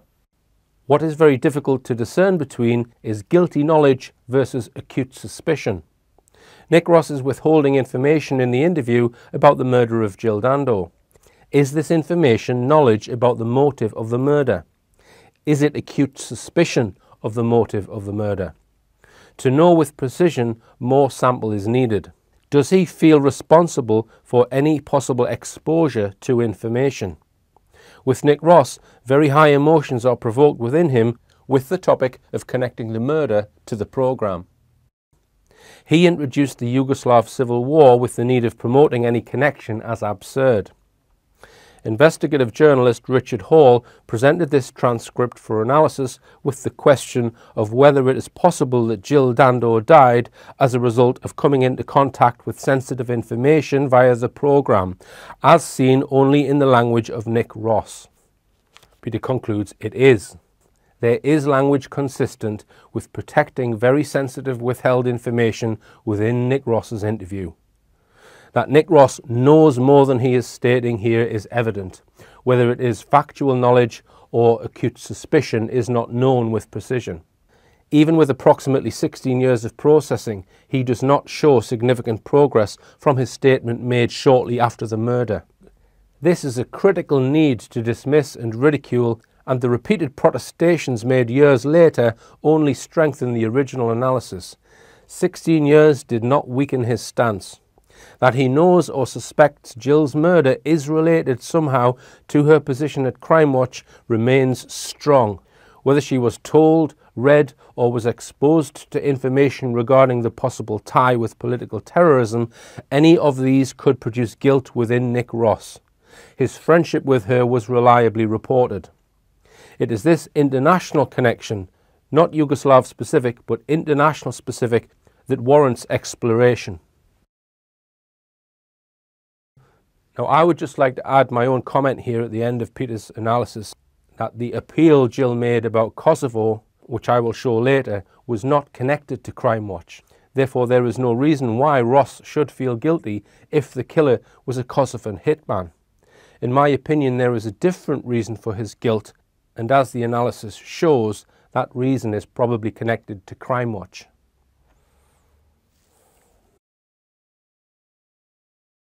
I want now to look at the police investigation and highlight some evidence which I believe suggests that the police were never trying to solve this case from the start. An interesting statement about the police investigation on Wikipedia reads, "The original police investigation had explored the possibility of a contract killing, but since Dando was living with her fiancé and was only rarely visiting her Gowan Avenue house, it was considered unlikely that a professional assassin would have been sufficiently well informed about Dando's movements to have known at what time she was going to be there." Also, according to police, analysis of road CCTV cameras show that she was not followed by car to her address. But hang on, it all depends on who hired the contract assassin, does it not? If the assassin was hired by the security services, which would likely be through a third party to give plausible deniability, then a professional assassin would be given sufficient information about Dando's movements. After all, this is what security services do for a living: covertly gather information on people through a plethora of avenues available to them. A simple tap on her phone would suffice. If anyone wanted to find out Jill Dando's movements, certainly MI5 could. You might recall from my last Madeleine McCann film and lecture me talking about Sky News' Martin Brunt and about how I am convinced that he is an MI5 asset. Follow this link for details of this. I picked up this quote from the book Jill Dando, Her Life and Death by Brian Cathcart. Among crime correspondents who had picked up the rumour before 1 p.m. was Martin Brunt of Sky News. He had received confirmation that Dando had definitely been attacked, that it was not an accident. This came not from an official Scotland Yard spokesman, but from a police source whom Brunt could not identify on air. She was only pronounced dead at 3 minutes past 1. Was he tipped off by MI5? The man who was put in charge of the investigation was Detective Chief Inspector Hamish Campbell, working out of the notorious Belgravia police station, which is known for running intelligence cover-up operations. I've mentioned it before in relation to the London bombings and the Madeleine McCann case. A man was seen leaving from outside number 29 Gowan Avenue, and he ran east down this road towards the Fulham Palace Road. A man between late 30s and 40s, white, he was carrying a mobile phone, he was clean-shaven and he had dark hair. The witnesses describe him as being well-groomed, possibly wearing a jacket or a suit. And anybody who knows that man or anybody else who saw that person out there, we would like to speak to. Campbell had been a frequent guest on BBC's Crime Watch. Despite massive media attention, appeals for information, appeals to police informers and a £250,000 reward, for many months the investigation came up with nothing. And we can surely ask, was this because intelligence was being buried? Another clue that the investigation was being hindered is the claim that the telephone numbers given out on a subsequent Crime Watch appeal for information did not work properly. After 7 months, a decision which must have come from the very top of the Met was made to appoint Brian Moore as the senior investigating officer, that is, the investigation coordinator, and Hamish Campbell as the investigating officer, that is, the lead day-to-day investigator. They took over the case on the 6th of December 1999. Some of Brian Moore's history is covered in the book The Untouchables, which exposes police measures to try and address corruption within the Met Police. It seems from this that the police used corrupt police officers to fight police corruption. Worthy of note is Moore's role in the Ira Thomas case. I won't go into all of the details, but Ira Thomas was wrongly convicted of a shooting and spent 2 years in prison for a crime he did not commit. The conviction came about largely because of evidence which was put together by Brian Moore and included 3 specks of firearm residue on a jacket belonging to the accused. One theory put forward at the time of Jill's murder was the possibility that a deranged fan may have killed her. Indeed, after a year of investigating and seemingly failing to come up with any promising leads, this theory became Moore and Campbell's main line of investigation when they focused their efforts on a man living half a mile away on Crookham Road called Barry George. He emerged as a suspect because apparently he was agitated that day, and at some point after the murder he asked people to verify his movements. He was initially considered a low priority suspect and was first interviewed on the 11th of April 2000.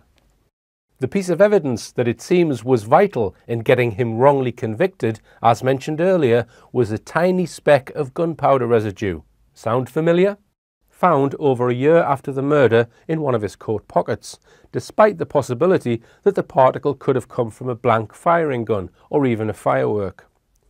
The coat wasn't delivered to the forensic service for 15 days after seizure, but was first sent to a police studio where it was photographed. Firearms had previously been photographed in the same studio. The forensic scientist, Robin Keeley, was the one who also analysed the coat in the Ira Thomas case.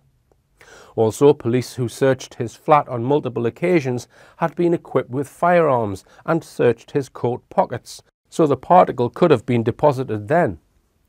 No further particles were found anywhere in his flat or on any of his other clothes, only the single tiny particle in a coat pocket.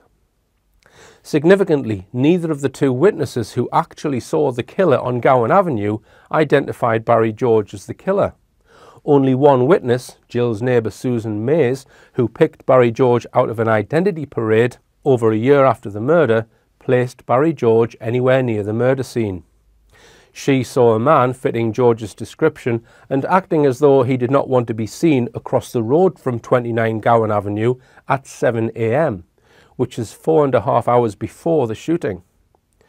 Barry George had a reasonable alibi, that he arrived at the Half-Hour Advice Centre at 11:50 a.m. and was wearing completely different clothes to the gunman. Therefore, he would not have had time to have gone home, get changed, and get to the Half-Hour Advice Centre by 11:50. He should never have been put on trial. If it wasn't for the persistence of George and his supporters, he'd still be in prison today. We can surely ask, how the hell was George convicted in the first place? With an IQ of just 75, did Hamish Campbell see him as a soft target? Was he the perfect fall guy to enable them to close down their phony investigation? Hours after Barry George was found guilty, the BBC published an article about Campbell, praising him in the most extravagant terms. Hamish Campbell, high-flying Dando cop. Campbell has often been described as one of Scotland Yard's brightest stars. A high flyer who was promoted just months before the Dando killing and is now awaiting a superintendent posting. Campbell was promoted to detective superintendent straight after the Jill Dando case, and in 2003 he gained a further promotion to detective chief superintendent. He has been involved in a number of other high-profile cases, and in May 2011 was appointed Senior Investigating Officer for the Met Police's controversial review of Madeleine McCann's reported disappearance. Weeks later, he decided, no doubt with the approval of or orders from the very top, that the remit of the Madeleine McCann review was to investigate the abduction of Madeleine McCann, therefore ruling out any possibility that Madeleine had died. Hamish Campbell retired from the Met in May 2013. On the day he did so, he was still claiming that he had got the right man. In an Evening Standard headline, he was quoted as saying, "We did all we could to catch Jill Dando's killer, and we did it twice." Jill Dando did have numerous relationships prior to meeting Alan Farthing.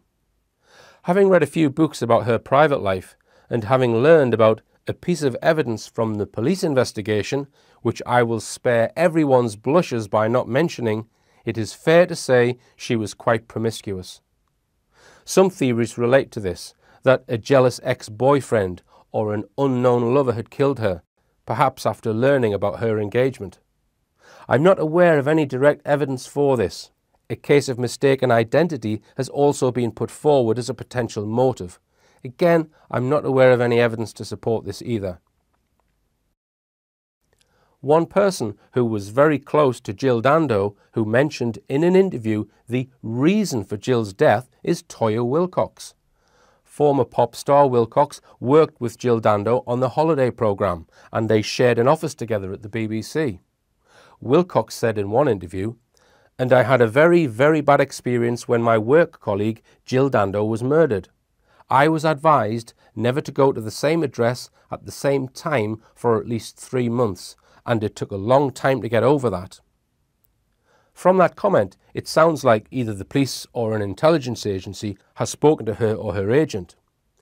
In another interview in 2002, when responding to a question about Jill's death, she said, "Death isn't the problem, it's the reason.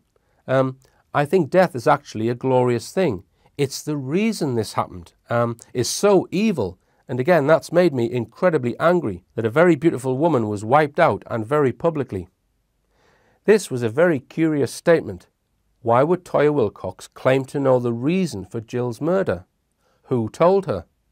Was she told about the reason by the same source that advised her never to go to the same address at the same time on different days? I was so curious about this, I decided to try and meet Toyah Willcox and discover what her reason was. So I booked a ticket to go and see her performing at a music festival in Stow-on-the-Wold in October 2017, in the hope I could speak to her afterwards. I'm in a place called Stow-on-the-Wold, and the reason why I've come here is because there's a pop concert on today. Toyah Willcox. I've got my ticket. I'm going to try and get to speak to her. I don't know whether I will be able to. The pop concert is called Up Close and Personal, so hopefully I'll get to speak to her. I suspect that she's been told a bogus reason. However, I would like to know what she's been told about that.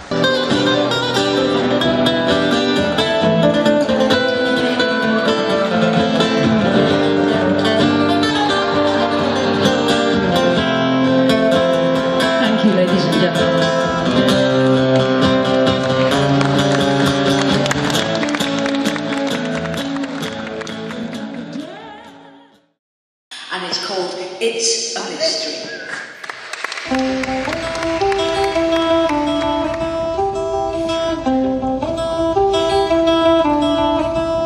It's a mystery, oh it's a mystery. I'm so certain, oh it's a mystery to me. I've just come out of the Toyah gig. Now after the gig they went off stage. I wasn't sure that she was going to come back, but she got changed and then she came back, and there was a few people hanging around wanting autographs and that kind of thing. So I waited my turn, and then when I spoke to her I said I'm researching and making a film about Jill Dando. She seemed interested. So I gave her the Madeleine DVD box set of all the films, and I gave her the Peter Hyatt DVD and also my business card with my number on it, and I said it would be good to do an interview with you about Jill Dando. And I said I believe that I know the reason. I used her word, the reason, and straight away she said, "Is it to do with Serbia?" Right? And I said, well, no, I don't think it is. So I suspect that when she's been quoted as saying that she knows the reason, that's what I think is in her head, or that's probably what she's been told. There was probably at least a dozen people listening to every word I was saying to her, right? And I didn't want to start getting into graphic detail about a very close friend that she had lost just after she's finished this quite nice concert that she's given, and all these people are there to see her singing. They're not really there to hear me asking her about a friend being murdered, right? So I didn't want to waste my chances of getting a potential interview with Toyah, right? So for that reason I didn't say, oh, when did you last see her? why do you think she was murdered? I just kept it very brief. Hopefully she'll be intrigued and wonder what my reasoning is after she's watched the Madeleine films. From this, it is quite clear to me that when Toya refers to the reason, she is referring to the Serbian hitman theory. So let's come on to that one. The former Yugoslavia went through changes in the 1990s during a series of armed conflicts, resulting in it breaking up into separate states. In 1998, a war in Kosovo had started, which resulted in a humanitarian crisis. 3 weeks before Jill's death, she presented this appeal.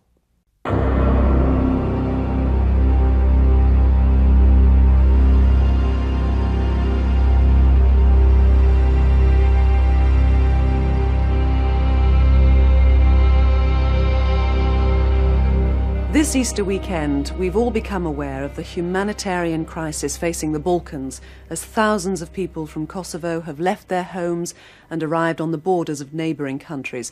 This is a massive exodus. Around 600,000 people are on the move. These refugees have been walking for days.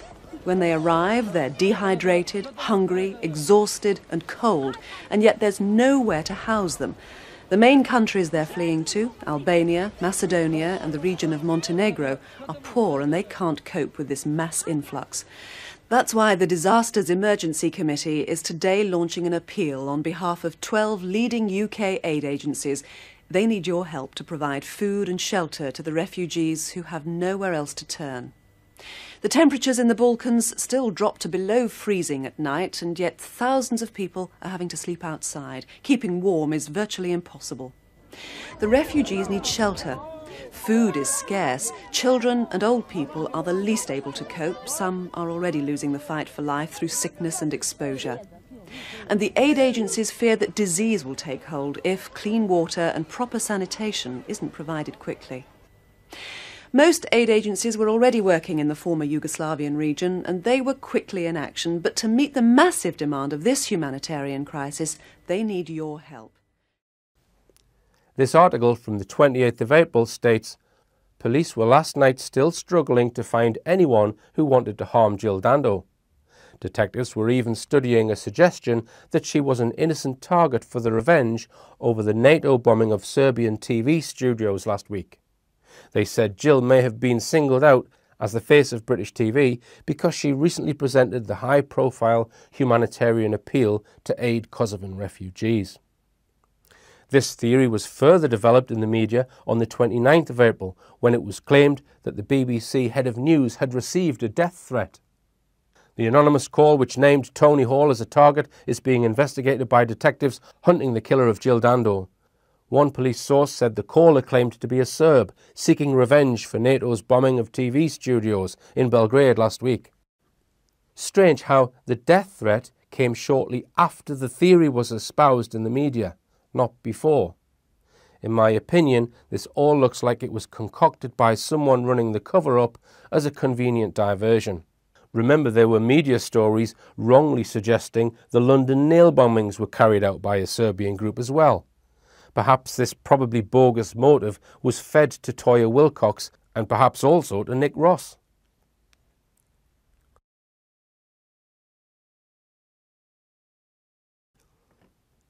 Another theory for the assassination is that somebody had hired an assassin to murder Dando as a revenge for their being convicted as a result of evidence garnered by Crime Watch viewers.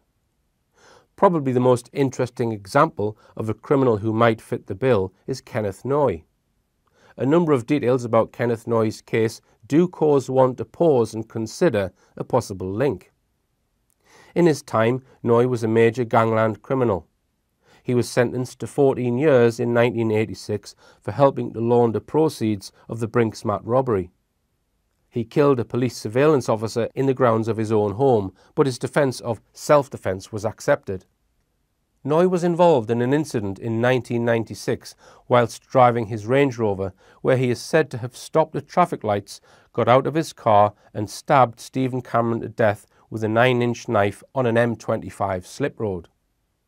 It was described as a road rage attack, but I have seen on internet forums people claiming it could have been a drug-related killing.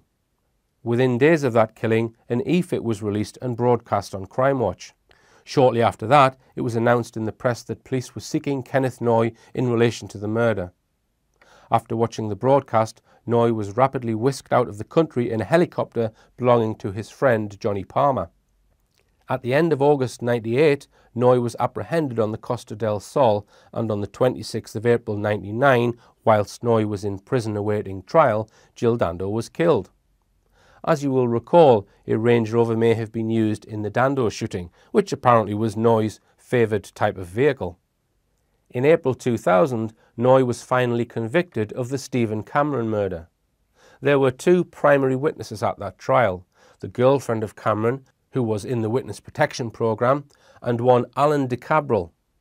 De Cabral gave evidence at the Old Bailey, having refused a similar offer of witness protection. He told the jury that he would never forget Noy's face, stating that after he stabbed Cameron to death, he looked at him and nodded towards him, as if to say, "Job done." However, de Cabral was a former member of an outlaw biker gang and had been raided for drugs and guns before he gave evidence. The question arises, was he a bogus witness designed to help get Noy convicted of murder rather than manslaughter? In October 2000, 6 months after Noy's conviction, de Cabral, whilst sitting in his car outside Halfords, was shot in the head at point-blank range with a single shot from a handgun. So, the de Cabral and Dando murders were two seemingly separate incidents, but with identical methods of killing. One theory goes that Kenneth Noy ordered one or both of these killings as revenge. However, Noy's appeal centred around having de Cabral questioned again, so he could be proven to have lied at the original trial. So whoever did kill de Cabral might have helped keep Kenneth Noy in prison. The de Cabral killer was described as a man in his 20s, and remember, Kenneth Noy was in jail when both these murders occurred, so there's no suggestion he executed the murders himself. In subsequent appeals by Noy against his conviction, the wife of de Cabral offered to give evidence, claiming that her dead husband had lied about seeing Noy murdering Stephen Cameron. Is it possible that de Cabral and Dando were killed by the same hitman, but on behalf of the state, not Kenneth Noy? The next and final possible motive I want to delve into for the assassination of Jill Dando is linked to the possibility that she knew about organised abuse of children by personalities including Jimmy Savile at the BBC, and that she tried to expose this by informing senior management in the mid-1990s. In July 2014, a report appeared in the Daily Star Sunday exploring these claims, and it was implied that this may have prompted a revenge attack on Jill. Since this article was published, the theory has gained a very large following. Some very interesting films have been produced, which can be viewed online, that explore the links between Jill Dando, her close friend Cliff Richard, and Jimmy Savile, and explore theories that Jill Dando was murdered because of what she knew about establishment paedophilia. The documentaries cover information which came out following the Jimmy Savile revelations. They are well worth watching and implicate the BBC for protecting paedophile celebrities and politicians. They also look at police corruption, at those who have been involved in organising and covering up child abuse within the political establishment, and the many suspicious deaths of celebrities who may have known too much. Before I look at this, I just want to remind people of my Madeleine McCann work, and that I have published lectures where I talk about establishment paedophilia and about how paedophilia can and is being used to control politicians and people of influence. Here is an internet post accusing me of such things. Hall is out to rudely dig up paedophiles in political office, like a farmer digging up a badger den, and Hall sees pedos running out of every hole. Let's bear in mind that Dando was murdered nearly 20 years ago in 1999, and this story first surfaced in July 2014, over 15 years after her murder. The story also claims that she reported to senior management in the mid-1990s. No specific year is given, but this is a number of years before her murder. The article was published by mainstream journalist Don Hale, MBE, as I mentioned in the Daily Star Sunday. This is the first time anywhere it was suggested that Jill Dando may have been on a mission to expose establishment paedophilia. Murdered TV presenter Jill Dando tried to expose a paedophile ring involving big-name BBC stars, a former colleague has claimed. According to the retired BBC worker, the Crime Watch host was told that DJs, stars and corporation staff were involved in organised abuse. But when she tried to get bosses to investigate the alleged ring and other abuse complaints inside the BBC, no one wanted to know, the former friend said. Undeterred, Jill is said to have raised the claims with senior management in the mid-1990s, but no investigation took place. The TV host was shot dead a few years later on the doorstep of her London home. The 37-year-old's murder remains unsolved. Her ex-colleague, who asked to remain anonymous, said, "I don't recall the names of all the stars now, and I don't really want to implicate anyone, but Jill said they were surprisingly big names. I think she was quite shocked when told about images of children and that information on how to join this horrible paedophile ring was freely available." Jill said others had complained to her about sexual matters and that some fellow female workmates also claimed they had been groped or assaulted. Nothing had been done, and there seemed to be a policy of turning a blind eye. The source told how female colleagues went to Jill, who was then one of the best-known faces on TV. She said, "I think it was in the mid-1990s. Jill was working on almost everything then, including Crime Watch and Holiday. She was seen as the face of the BBC and a magnet for women with problems. She compiled a file of complaints, but she was not really an investigative journalist, just a presenter. She passed the information to someone else, and they gave it back. No one wanted to know. I do remember that she gave a file to senior management. I don't think she heard any more." Other women who complained told Jill they didn't want to risk their careers by making official statements against individuals, as they would lose their jobs, and that bosses seemed to ignore it. "We all decided the best way was to keep our heads down and to always try to go somewhere with a colleague. The BBC said it would look into the allegations, but added, 'We have not seen anything to substantiate these claims.' Presenters Liz Kershaw and Miriam O'Reilly have both made allegations of sexual harassment at the BBC. After Jimmy Savile was exposed as a paedophile and serial sex attacker in 2012, fellow BBC presenter Sally Jones spoke of how he had tried to grope her in a lift. She confided in Jill after the attack, adding that the Crime Watch host said she had had to fend off plenty of unwelcome advances herself. Sally said Jill told her Savile was just a dirty old perv. Jill was shot dead on the doorstep of her home in Fulham in 1999. Barry George was found guilty of her murder in 2001, but his conviction was quashed in 2008. Jill joined a campaign to help children spot paedophiles the year before she died. Note that all the claims about Jill informing senior management come from an unnamed source, and we aren't told exactly when this was, just that she thinks it was in the mid-90s. The bit at the end featuring Sally Jones is a rehash of the same claims made in a Daily Mail article dating back to 2012. It looks like the Sally Jones part was added to the article so that we at least have one person who is named talking about Dando in relation to Savile. And we need to be clear, the article does not claim that Sally Jones knew anything about Jill Dando informing senior management. That person is not named. We need to go back in time a little to put these articles into context. Jimmy Savile died in October 2011, and at that time, every mainstream publication praised him in their obituaries for his endless charity work. Not a hint that he was a ruthless paedophile who preyed on just about anyone he could get his hands on. Not until a year later did the media, overnight it seemed, change their opinion and went into overdrive, suddenly being able to find dozens of victims ready to testify to his disgusting behaviour. It was as though a high-up decision was made in September 2012, which gave the media a green light to go after him. The first major exposé was aired on ITV in a programme called Exposure on the 3rd of October 2012. and the BBC had prevented an item on a Newsnight programme from being aired which investigated Savile almost a year earlier, just after his death. So why weren't mainstream media exposing him before 2012, or for that matter, before his death?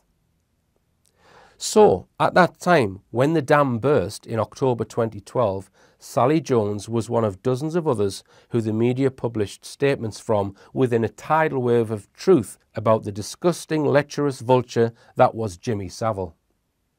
BBC's Sally Jones, "Pervert Savile groped me in lift," and Jill Dando warned me of unwelcome advances at breakfast time offers. Sally Jones' close encounter with Jimmy Savile remains one of the worst EU moments of her life. Acrid taste of cigar smoke almost made me retch as I froze, cringing as he ran one hand up my waist and fumbled for my breast. So I ask the question, why was Don Hale's article published nearly 2 years later on the 21st of July 2014? Did the unnamed source only come forward in July 2014 after keeping quiet for almost 20 years? What prompted the source to come forward?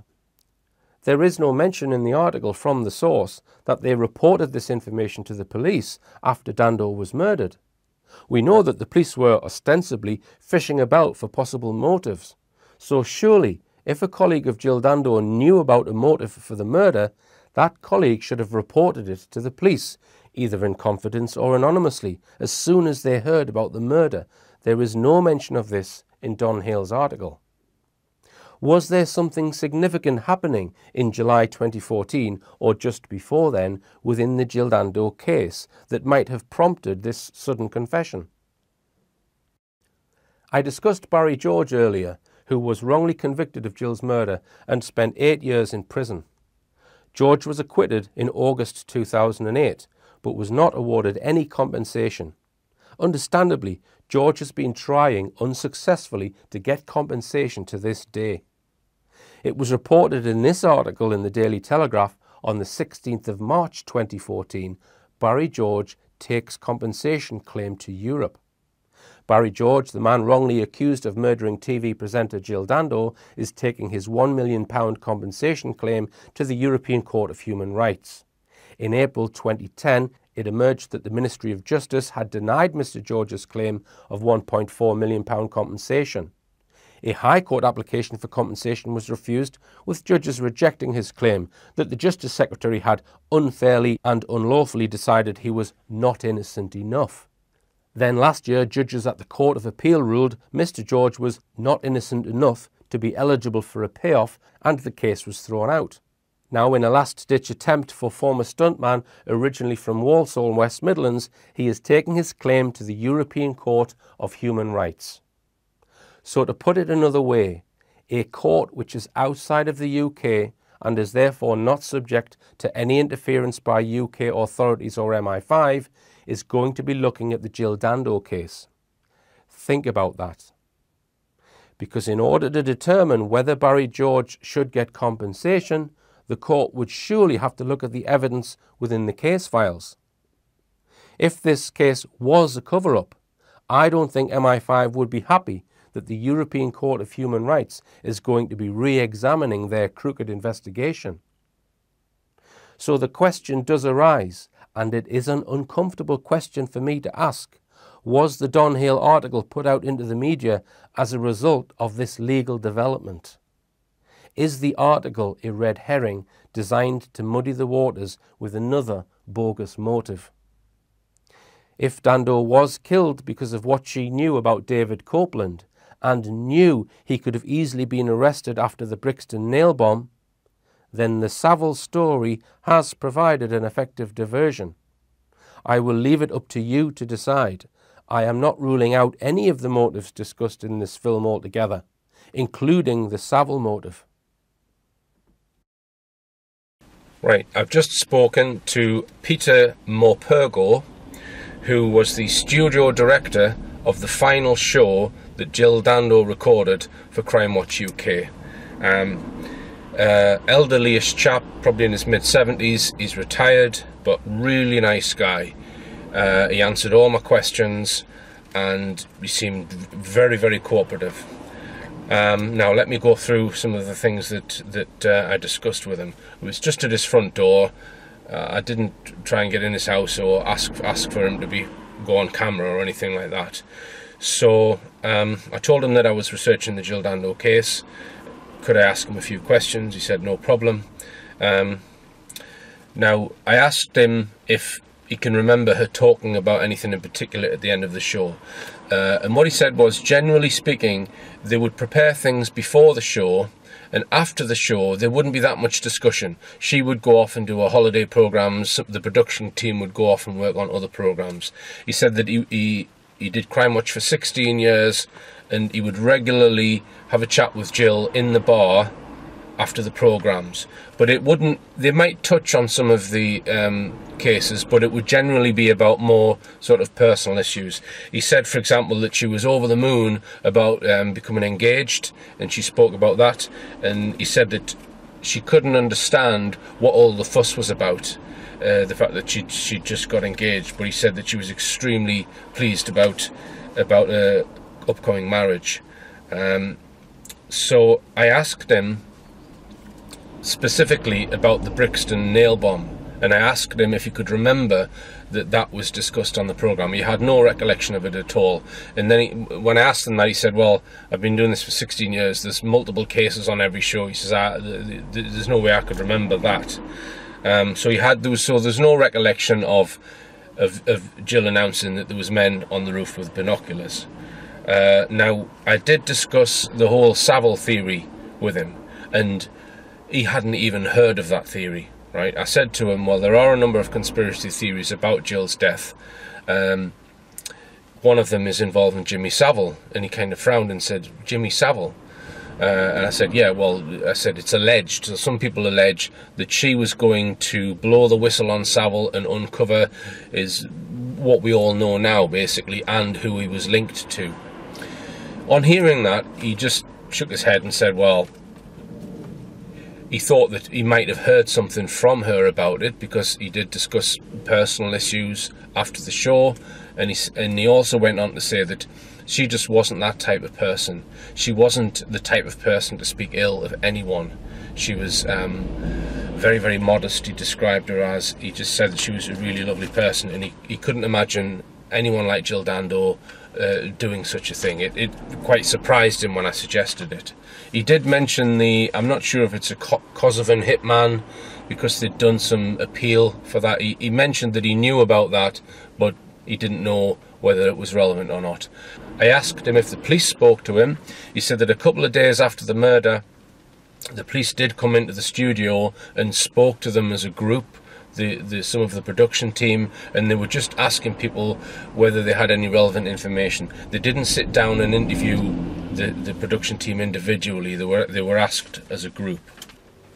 Yeah, and just to reiterate, he said that she never ever mentioned Jimmy Savile in any of the conversations that he had with her, and he was on the show for many years with her, and he would regularly speak just informally in the bar after the programme. I asked him about the Crime Watch update that I haven't been able to get hold of, and he's given me the department at the BBC that would deal with that. He said it definitely was recorded. He said it would probably be on 1-inch tape, but it would only be about 7 minutes long. She didn't see herself as a star, he said. He said that she was a lovely person. Well, yeah, he also wanted to know how I got his address.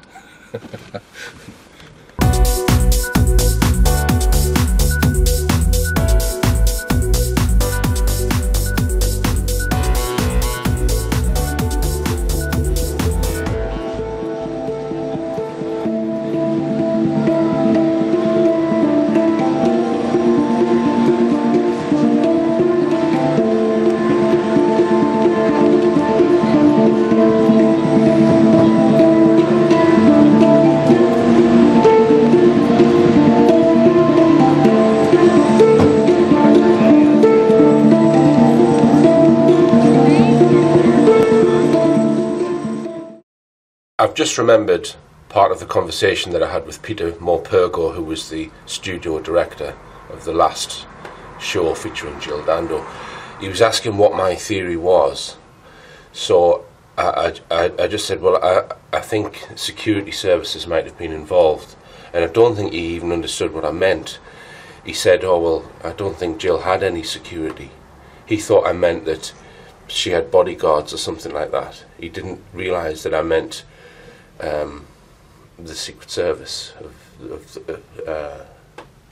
So that's completely off his radar, as it would be most people's. As part of my investigation, I have tried to talk to people who were with Jill immediately before the time of her death. The following people spoke to Jill at some point after the last Crime Watch show.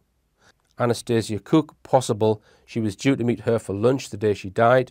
Hilary Kay, Antiques Roadshow presenter, was with Jill between the 21st and 23rd. Lars Tharp, Antiques Roadshow presenter, was with Jill between 21st and 23rd. Jeffrey Archer was at a dinner function on the 24th. Alistair Stewart on the 24th. Sally and David Lomax, friends of Alan Farthing and Jill Dando, Sunday dinner on the 25th. Obviously Alan Farthing. Jenny Hyam, who was Jill's friend, who introduced Alan Farthing to Jill. She had a phone call with Jill on the 26th before she was murdered. And Alison Lewis, which was Jill's agent, who also had a phone call with Jill on the 26th. I exchanged a few emails with Lars Tharp, Antiques Roadshow presenter, who had no recollection of Jill talking about the nail bombings. However, if you think about this, let's say Jill left the studio assuming the police were going to immediately arrest Copeland due to the information she witnessed. She probably would not have given it another thought until the next bomb went off. It is unlikely she would have learned about the Brick Lane bomb on the Saturday as she was going to a dinner function. So I think people she spoke to on Sunday or Monday might have learned about her concerns. It's interesting that two of the people on this list, two doctors, Hyam and Lomax, I got an email reply from both of their secretaries. Both secretaries said they would forward my email, but neither of these doctors bothered to respond. They are both close friends of Alan Farthing. One person that I did manage to make contact with was Jeffrey Archer. Jeffrey Archer was good friends with Jill Dando, and I read that they once had dinner together in 1996. On Saturday the 24th of April 1999, which was the night of the second nail bomb, just 2 days before Jill's murder, Jill played host with newsreader Alistair Stewart at a charity ball in the National History Museum to raise funds for the Royal British Legion. With her and Alan on the top table was the famous author Jeffrey Archer. Apparently Archer danced with Jill that night, and he also raised money by selling a Dance with Jill Dando to a member of the audience for £400. Anyway, I wondered if Jill mentioned anything to Jeffrey Archer. Did she discuss Tuesday's Crime Watch or mention the Brixton nail bombing? I thought he would be a good person to speak to, so I submitted a query to Jeffrey Archer's website, leaving my mobile phone number, giving a little bit of information about my research. 2 days later, to my total surprise, I got a call on my mobile phone from the man himself, Jeffrey Archer. I was quite surprised that he phoned, so I did not have time to record the call. Right, incredible. I've just had a telephone call of Jeffrey Archer. I kid you not, right? He said that he has no recollection that she mentioned the nail bombs. And he said he was friends with her from Weston-super-Mare, and I did ask him if he'd had dinner with Jill Dando a few years earlier, and he admitted that he had. He said that he knew that she was very close to Cliff Richard because apparently there was some function in Weston-super-Mare that him, Dando and Cliff Richard were at, and he said it was obvious to him then that they were very close. And I mentioned to him some of the theories about Dando possibly going to reveal Savile, and again he appeared not even to have any knowledge of that. He did mention Leon Britton, and he was dismissing the fact that the people think that Leon Britton was involved in paedophilia.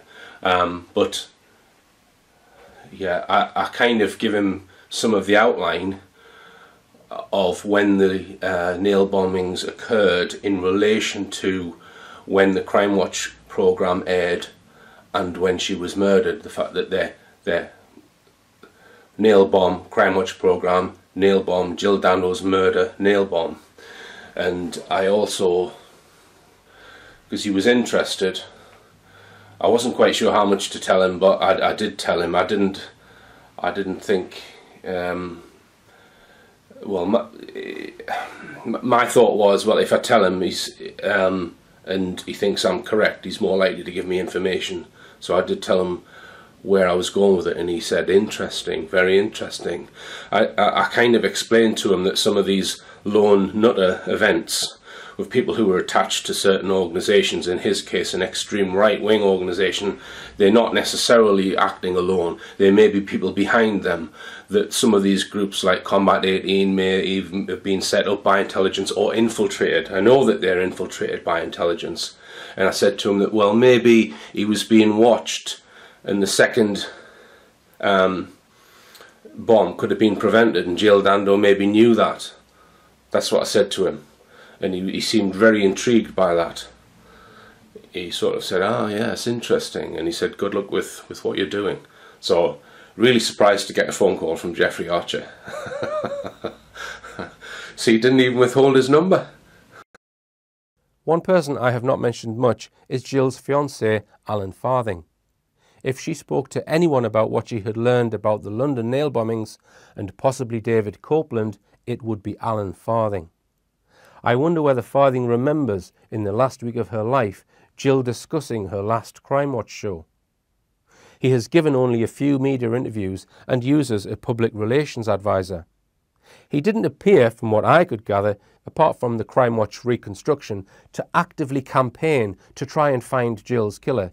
He chose to put his trust in the police, and he is somebody who knew of her movements on the morning she was killed.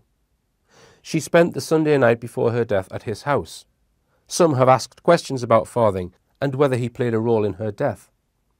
I'll give you my opinion in a second, but I just want to show you one of the questions he was asked by Anna Ford in a TV interview at Kensington Police Station 2 days after the murder, which I find curious. She asked him, "Does it worry you that it may remain unsolved?" Just think about that question. This is 2 days after the murder, when surely everyone was confident that the case will be solved. It's a very negative question. Does it worry you that it may remain unsolved? Who was feeding Anna Ford her questions that day? Does whoever prepared that question have foreknowledge?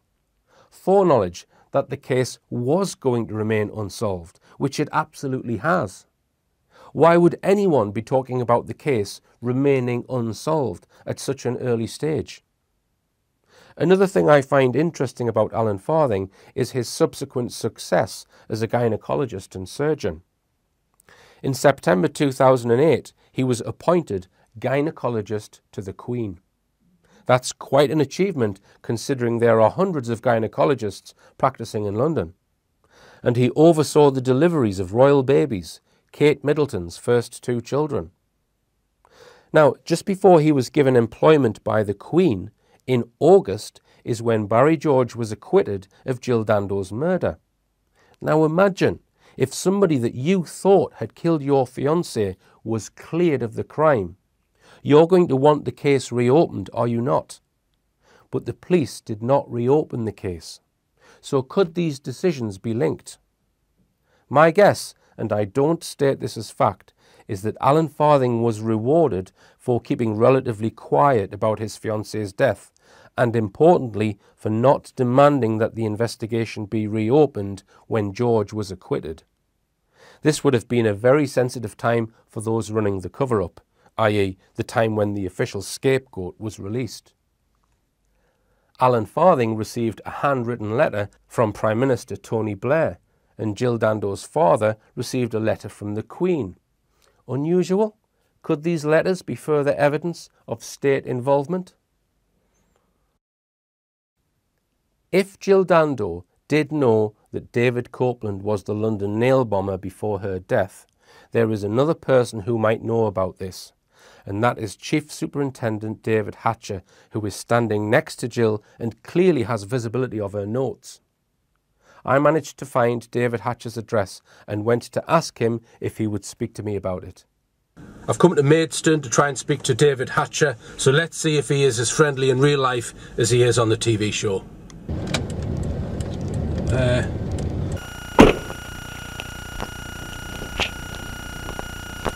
This house looked like there was no one in, there was no cars on the drive. I knocked on the door.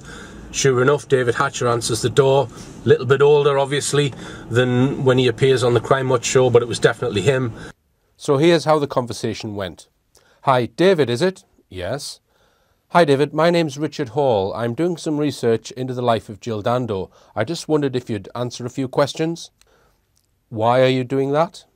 I'm making a film which is exploring some of the theories. Right. Would you like to write to me and tell me what you are doing and why you are doing it? Because I don't undertake cold calls, which is what this is. Whereabouts are you from? I'm from Newcastle originally, but I live in South Wales now. My business is called Rich Planet. I then gave him my business card, which had my name, mobile number and email address on it. I'm making a film exploring the various, some of them conspiracy theories, some of them a bit more solid, let's say. He then looks at the business card. Don't tell me very much, does it? It's got my number on there and my email address. Yeah, no address, no home address, no business address, nothing. It's not terribly professional. I'll put my website address on there if you'd like. Well, I can get that from richplanet.net. It seems a bit odd to me that you came out of the blue. You rock up and hope I might suddenly be here. Who else are you seeing in this area? No one in this area. I've spoken to Jeffrey Archer, Toya Wilcox, and I've also spoken to Peter Morpurgo, who was the studio director. Yes, I know Peter. Why didn't you think to send an advanced warning that you were doing that? Well, it's just the way that I work. Not very professional from where I'm standing. I really don't want to get involved in this now, because I don't know what you're doing, and I don't know whether you've got any remit from the family members, and they're happy with it. There's no remit from the family. Realising I was going to get nothing from him, I decided to change my tack. Would you like me to tell you why I think she was killed? Hatcher then says, I'll listen. I then showed him a still from Jill's final show, featuring himself and Jill standing together, and explained this was 6 days before she was killed, and that the Brixton nail bomber case was featured on this final show, and occurred 3 days before the show aired, and that a call from a member of the public claimed there were people on a nearby roof with binoculars. He could not remember this call nor the case. I also explained to him that my research had led me to believe the people on the roof were working for Special Branch and were watching the bomb being placed. I then showed him a CCTV still of Copeland at Brixton and asked if he recognised it. He claimed to have no recollection at all of the Brixton nail bomb case. I asked if he could remember seeing CCTV which was going to be aired but which was suppressed. And I asked him could he remember a phone call due to be aired from the bomber. Again, he claimed to have no recollection. He said he could not remember and that he did not have a very good memory. For this film, I have consulted with a few people who are very well read on what you might call the underworld and on the various UK crime families that run organised crime. One name has come to my attention as possibly being involved in the Dando murder, and I have seen 3 separate pieces of evidence which are not direct evidence, but which when considered together make me believe this person may have been involved. All the evidence I have is in the public domain if you know where to look, and it's not new evidence. The problem is I do not know the person was involved, I only suspect. So if I were to present the evidence I have in this film and name that person, it could potentially ruin that person's life, which is not fair to do if they were not involved. Give the evidence to the police, I hear some of you say. Well, the police already know about the evidence I have. In fact, they knew about it in 1999. I believe the police, or a small group who were in charge of the investigation, already know who killed Jill Dando. People need to realise we don't live in the world that is portrayed in films, dramas and even documentaries, where there is a clear line between the goodies and the baddies. It's not just members of the public that break the law. The police and government agencies do it too. They know who killed Dando, so me giving them evidence they already have would be pointless. If you want this case solved, you have to become political. I'd like now to point out some other things that were happening at the time of the London nail bombings and the Jill Dando murder. On the 20th of April, which was the same day the Crime Watch show aired, in the United States, a very prominent mass shooting took place at Columbine High School in South Denver. In total, 15 people were killed, including the 2 young perpetrators. Between the 23rd and 25th of April, a NATO summit was being held in the United States in Washington, D.C. So what, you might say? If you do some research, you will discover that NATO has been involved in international terrorism, and some consider NATO a terrorist organisation. You can research Operation Gladio and also NATO's alleged involvement in supporting ISIS if you have the time. It's probably off most people's radar, but at this conference, were they comparing notes about false flag operations involving mind control techniques being run in Britain, Copeland, and the United States, Columbine, both which kicked off immediately before the NATO conference? Afternoon. I've obviously had a report on this. All I would say is that we will carry on the inquiries you would expect us to make in an incident of this kind. These things are outrageous that we will not tolerate, and we'll make every effort to find out who those responsible, and they will be prosecuted and brought to justice. There's no doubt about that at all.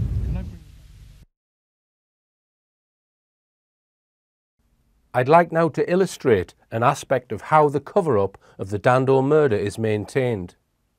This is Mark Williams Thomas, who you might remember was a regular commentator on the Madeleine McCann case. Williams Thomas claims to have been given exclusive access to the Dando police files, and also claims to have a list from the police files of over 100 suspects' names. He then claims to have met one of the suspects on the list, showed him the entire list. The suspect then identifies a name on the list of a person he said stands out to him. The man he identifies is not named, nor does Williams make any meaningful progress, because it appeared he isn't actually given the name. So a man who he doesn't name is shown a list we don't see and recognises a name he won't reveal. Thanks, Mark. On a This Morning show, he seemed to contradict this video piece by saying the man he met did give him the name of the man who stands out to him. But for me, here is the important part of this little piece, which in my opinion shows the real reason for putting it out. I wouldn't identify that person. Because? I couldn't, because it's very dangerous. You have lived in that world, but even now you're still fearful about how much you can say. Of course I am. Worried that if you said too much, someone might come after you? Sure that they would come after me. What Williams Thomas is doing here is subtly threatening anyone who has real information, intended to scare them, informing them that it would be very dangerous to come forward. In my opinion, Williams Thomas is being employed to divert attention away from the information you have seen in this film. In other words, I suspect he is an agent of the very organisation that I believe probably killed Jill Dando. If the police investigation was a cover-up, acting on orders from MI5, as I believe the evidence suggests, why the hell would MI5 then allow the police to give anyone access to the police files? The only logical reason, in my opinion, why they would do this is if that person is part of MI5 and is working as an operative to help them put out media disinformation. Williams Thomas, if you recall, was discussed in my last Madeleine McCann film. Lots of evidence, in my opinion, that he is a state asset, assisting in state cover-ups, but posing as a true crime investigator. Think about it. If the security services are going to put out disinformation about criminal cases into the media, who are they likely to use? They will use fake crime experts, fake retired detectives, fake criminologists. Indeed, in my opinion, the mainstream media is littered with fake investigators, fake reporters and fake TV shows like Panorama and Dispatches, who might give you some juicy tidbits of information to satisfy your curiosity. But their main hidden motive is to steer you well away from any state involvement, and it is the state who are the ones steering these programs and reporters. It's interesting that Williams Thomas has been given a platform on ITV television for this, not the BBC. I wonder why that might be. My conclusion for the Dando assassination is that it is likely Jill was murdered on the orders of British intelligence. If so, the order was probably given on or around the 21st of April 1999, and she had to be killed as soon as possible. Also, that the hit was ordered via intermediaries, in such a way there would be no traceable link or paper trail back to MI5. So possibly an underworld hitman paid in cash, or an armed state group like the Special Reconnaissance Regiment, who I believe killed John Charles de Menezes. If this conclusion is correct, it means the police will never be able to solve the case. So what's the moral of the story? The first moral is we need, as a nation, to remove the security services completely. They are not protecting the public as they are supposed to. They have committed so many criminal acts that a vast amount of their time and effort is spent using your money simply to cover up their own mistakes. The second moral of the story is that we, everyone, you and me, should not wash our hands of responsibility, no matter how difficult that may seem. If you are asked to do something you believe is wrong, or see something that you believe is wrong, you must not take the easy option and keep your head down. You must shoulder responsibility.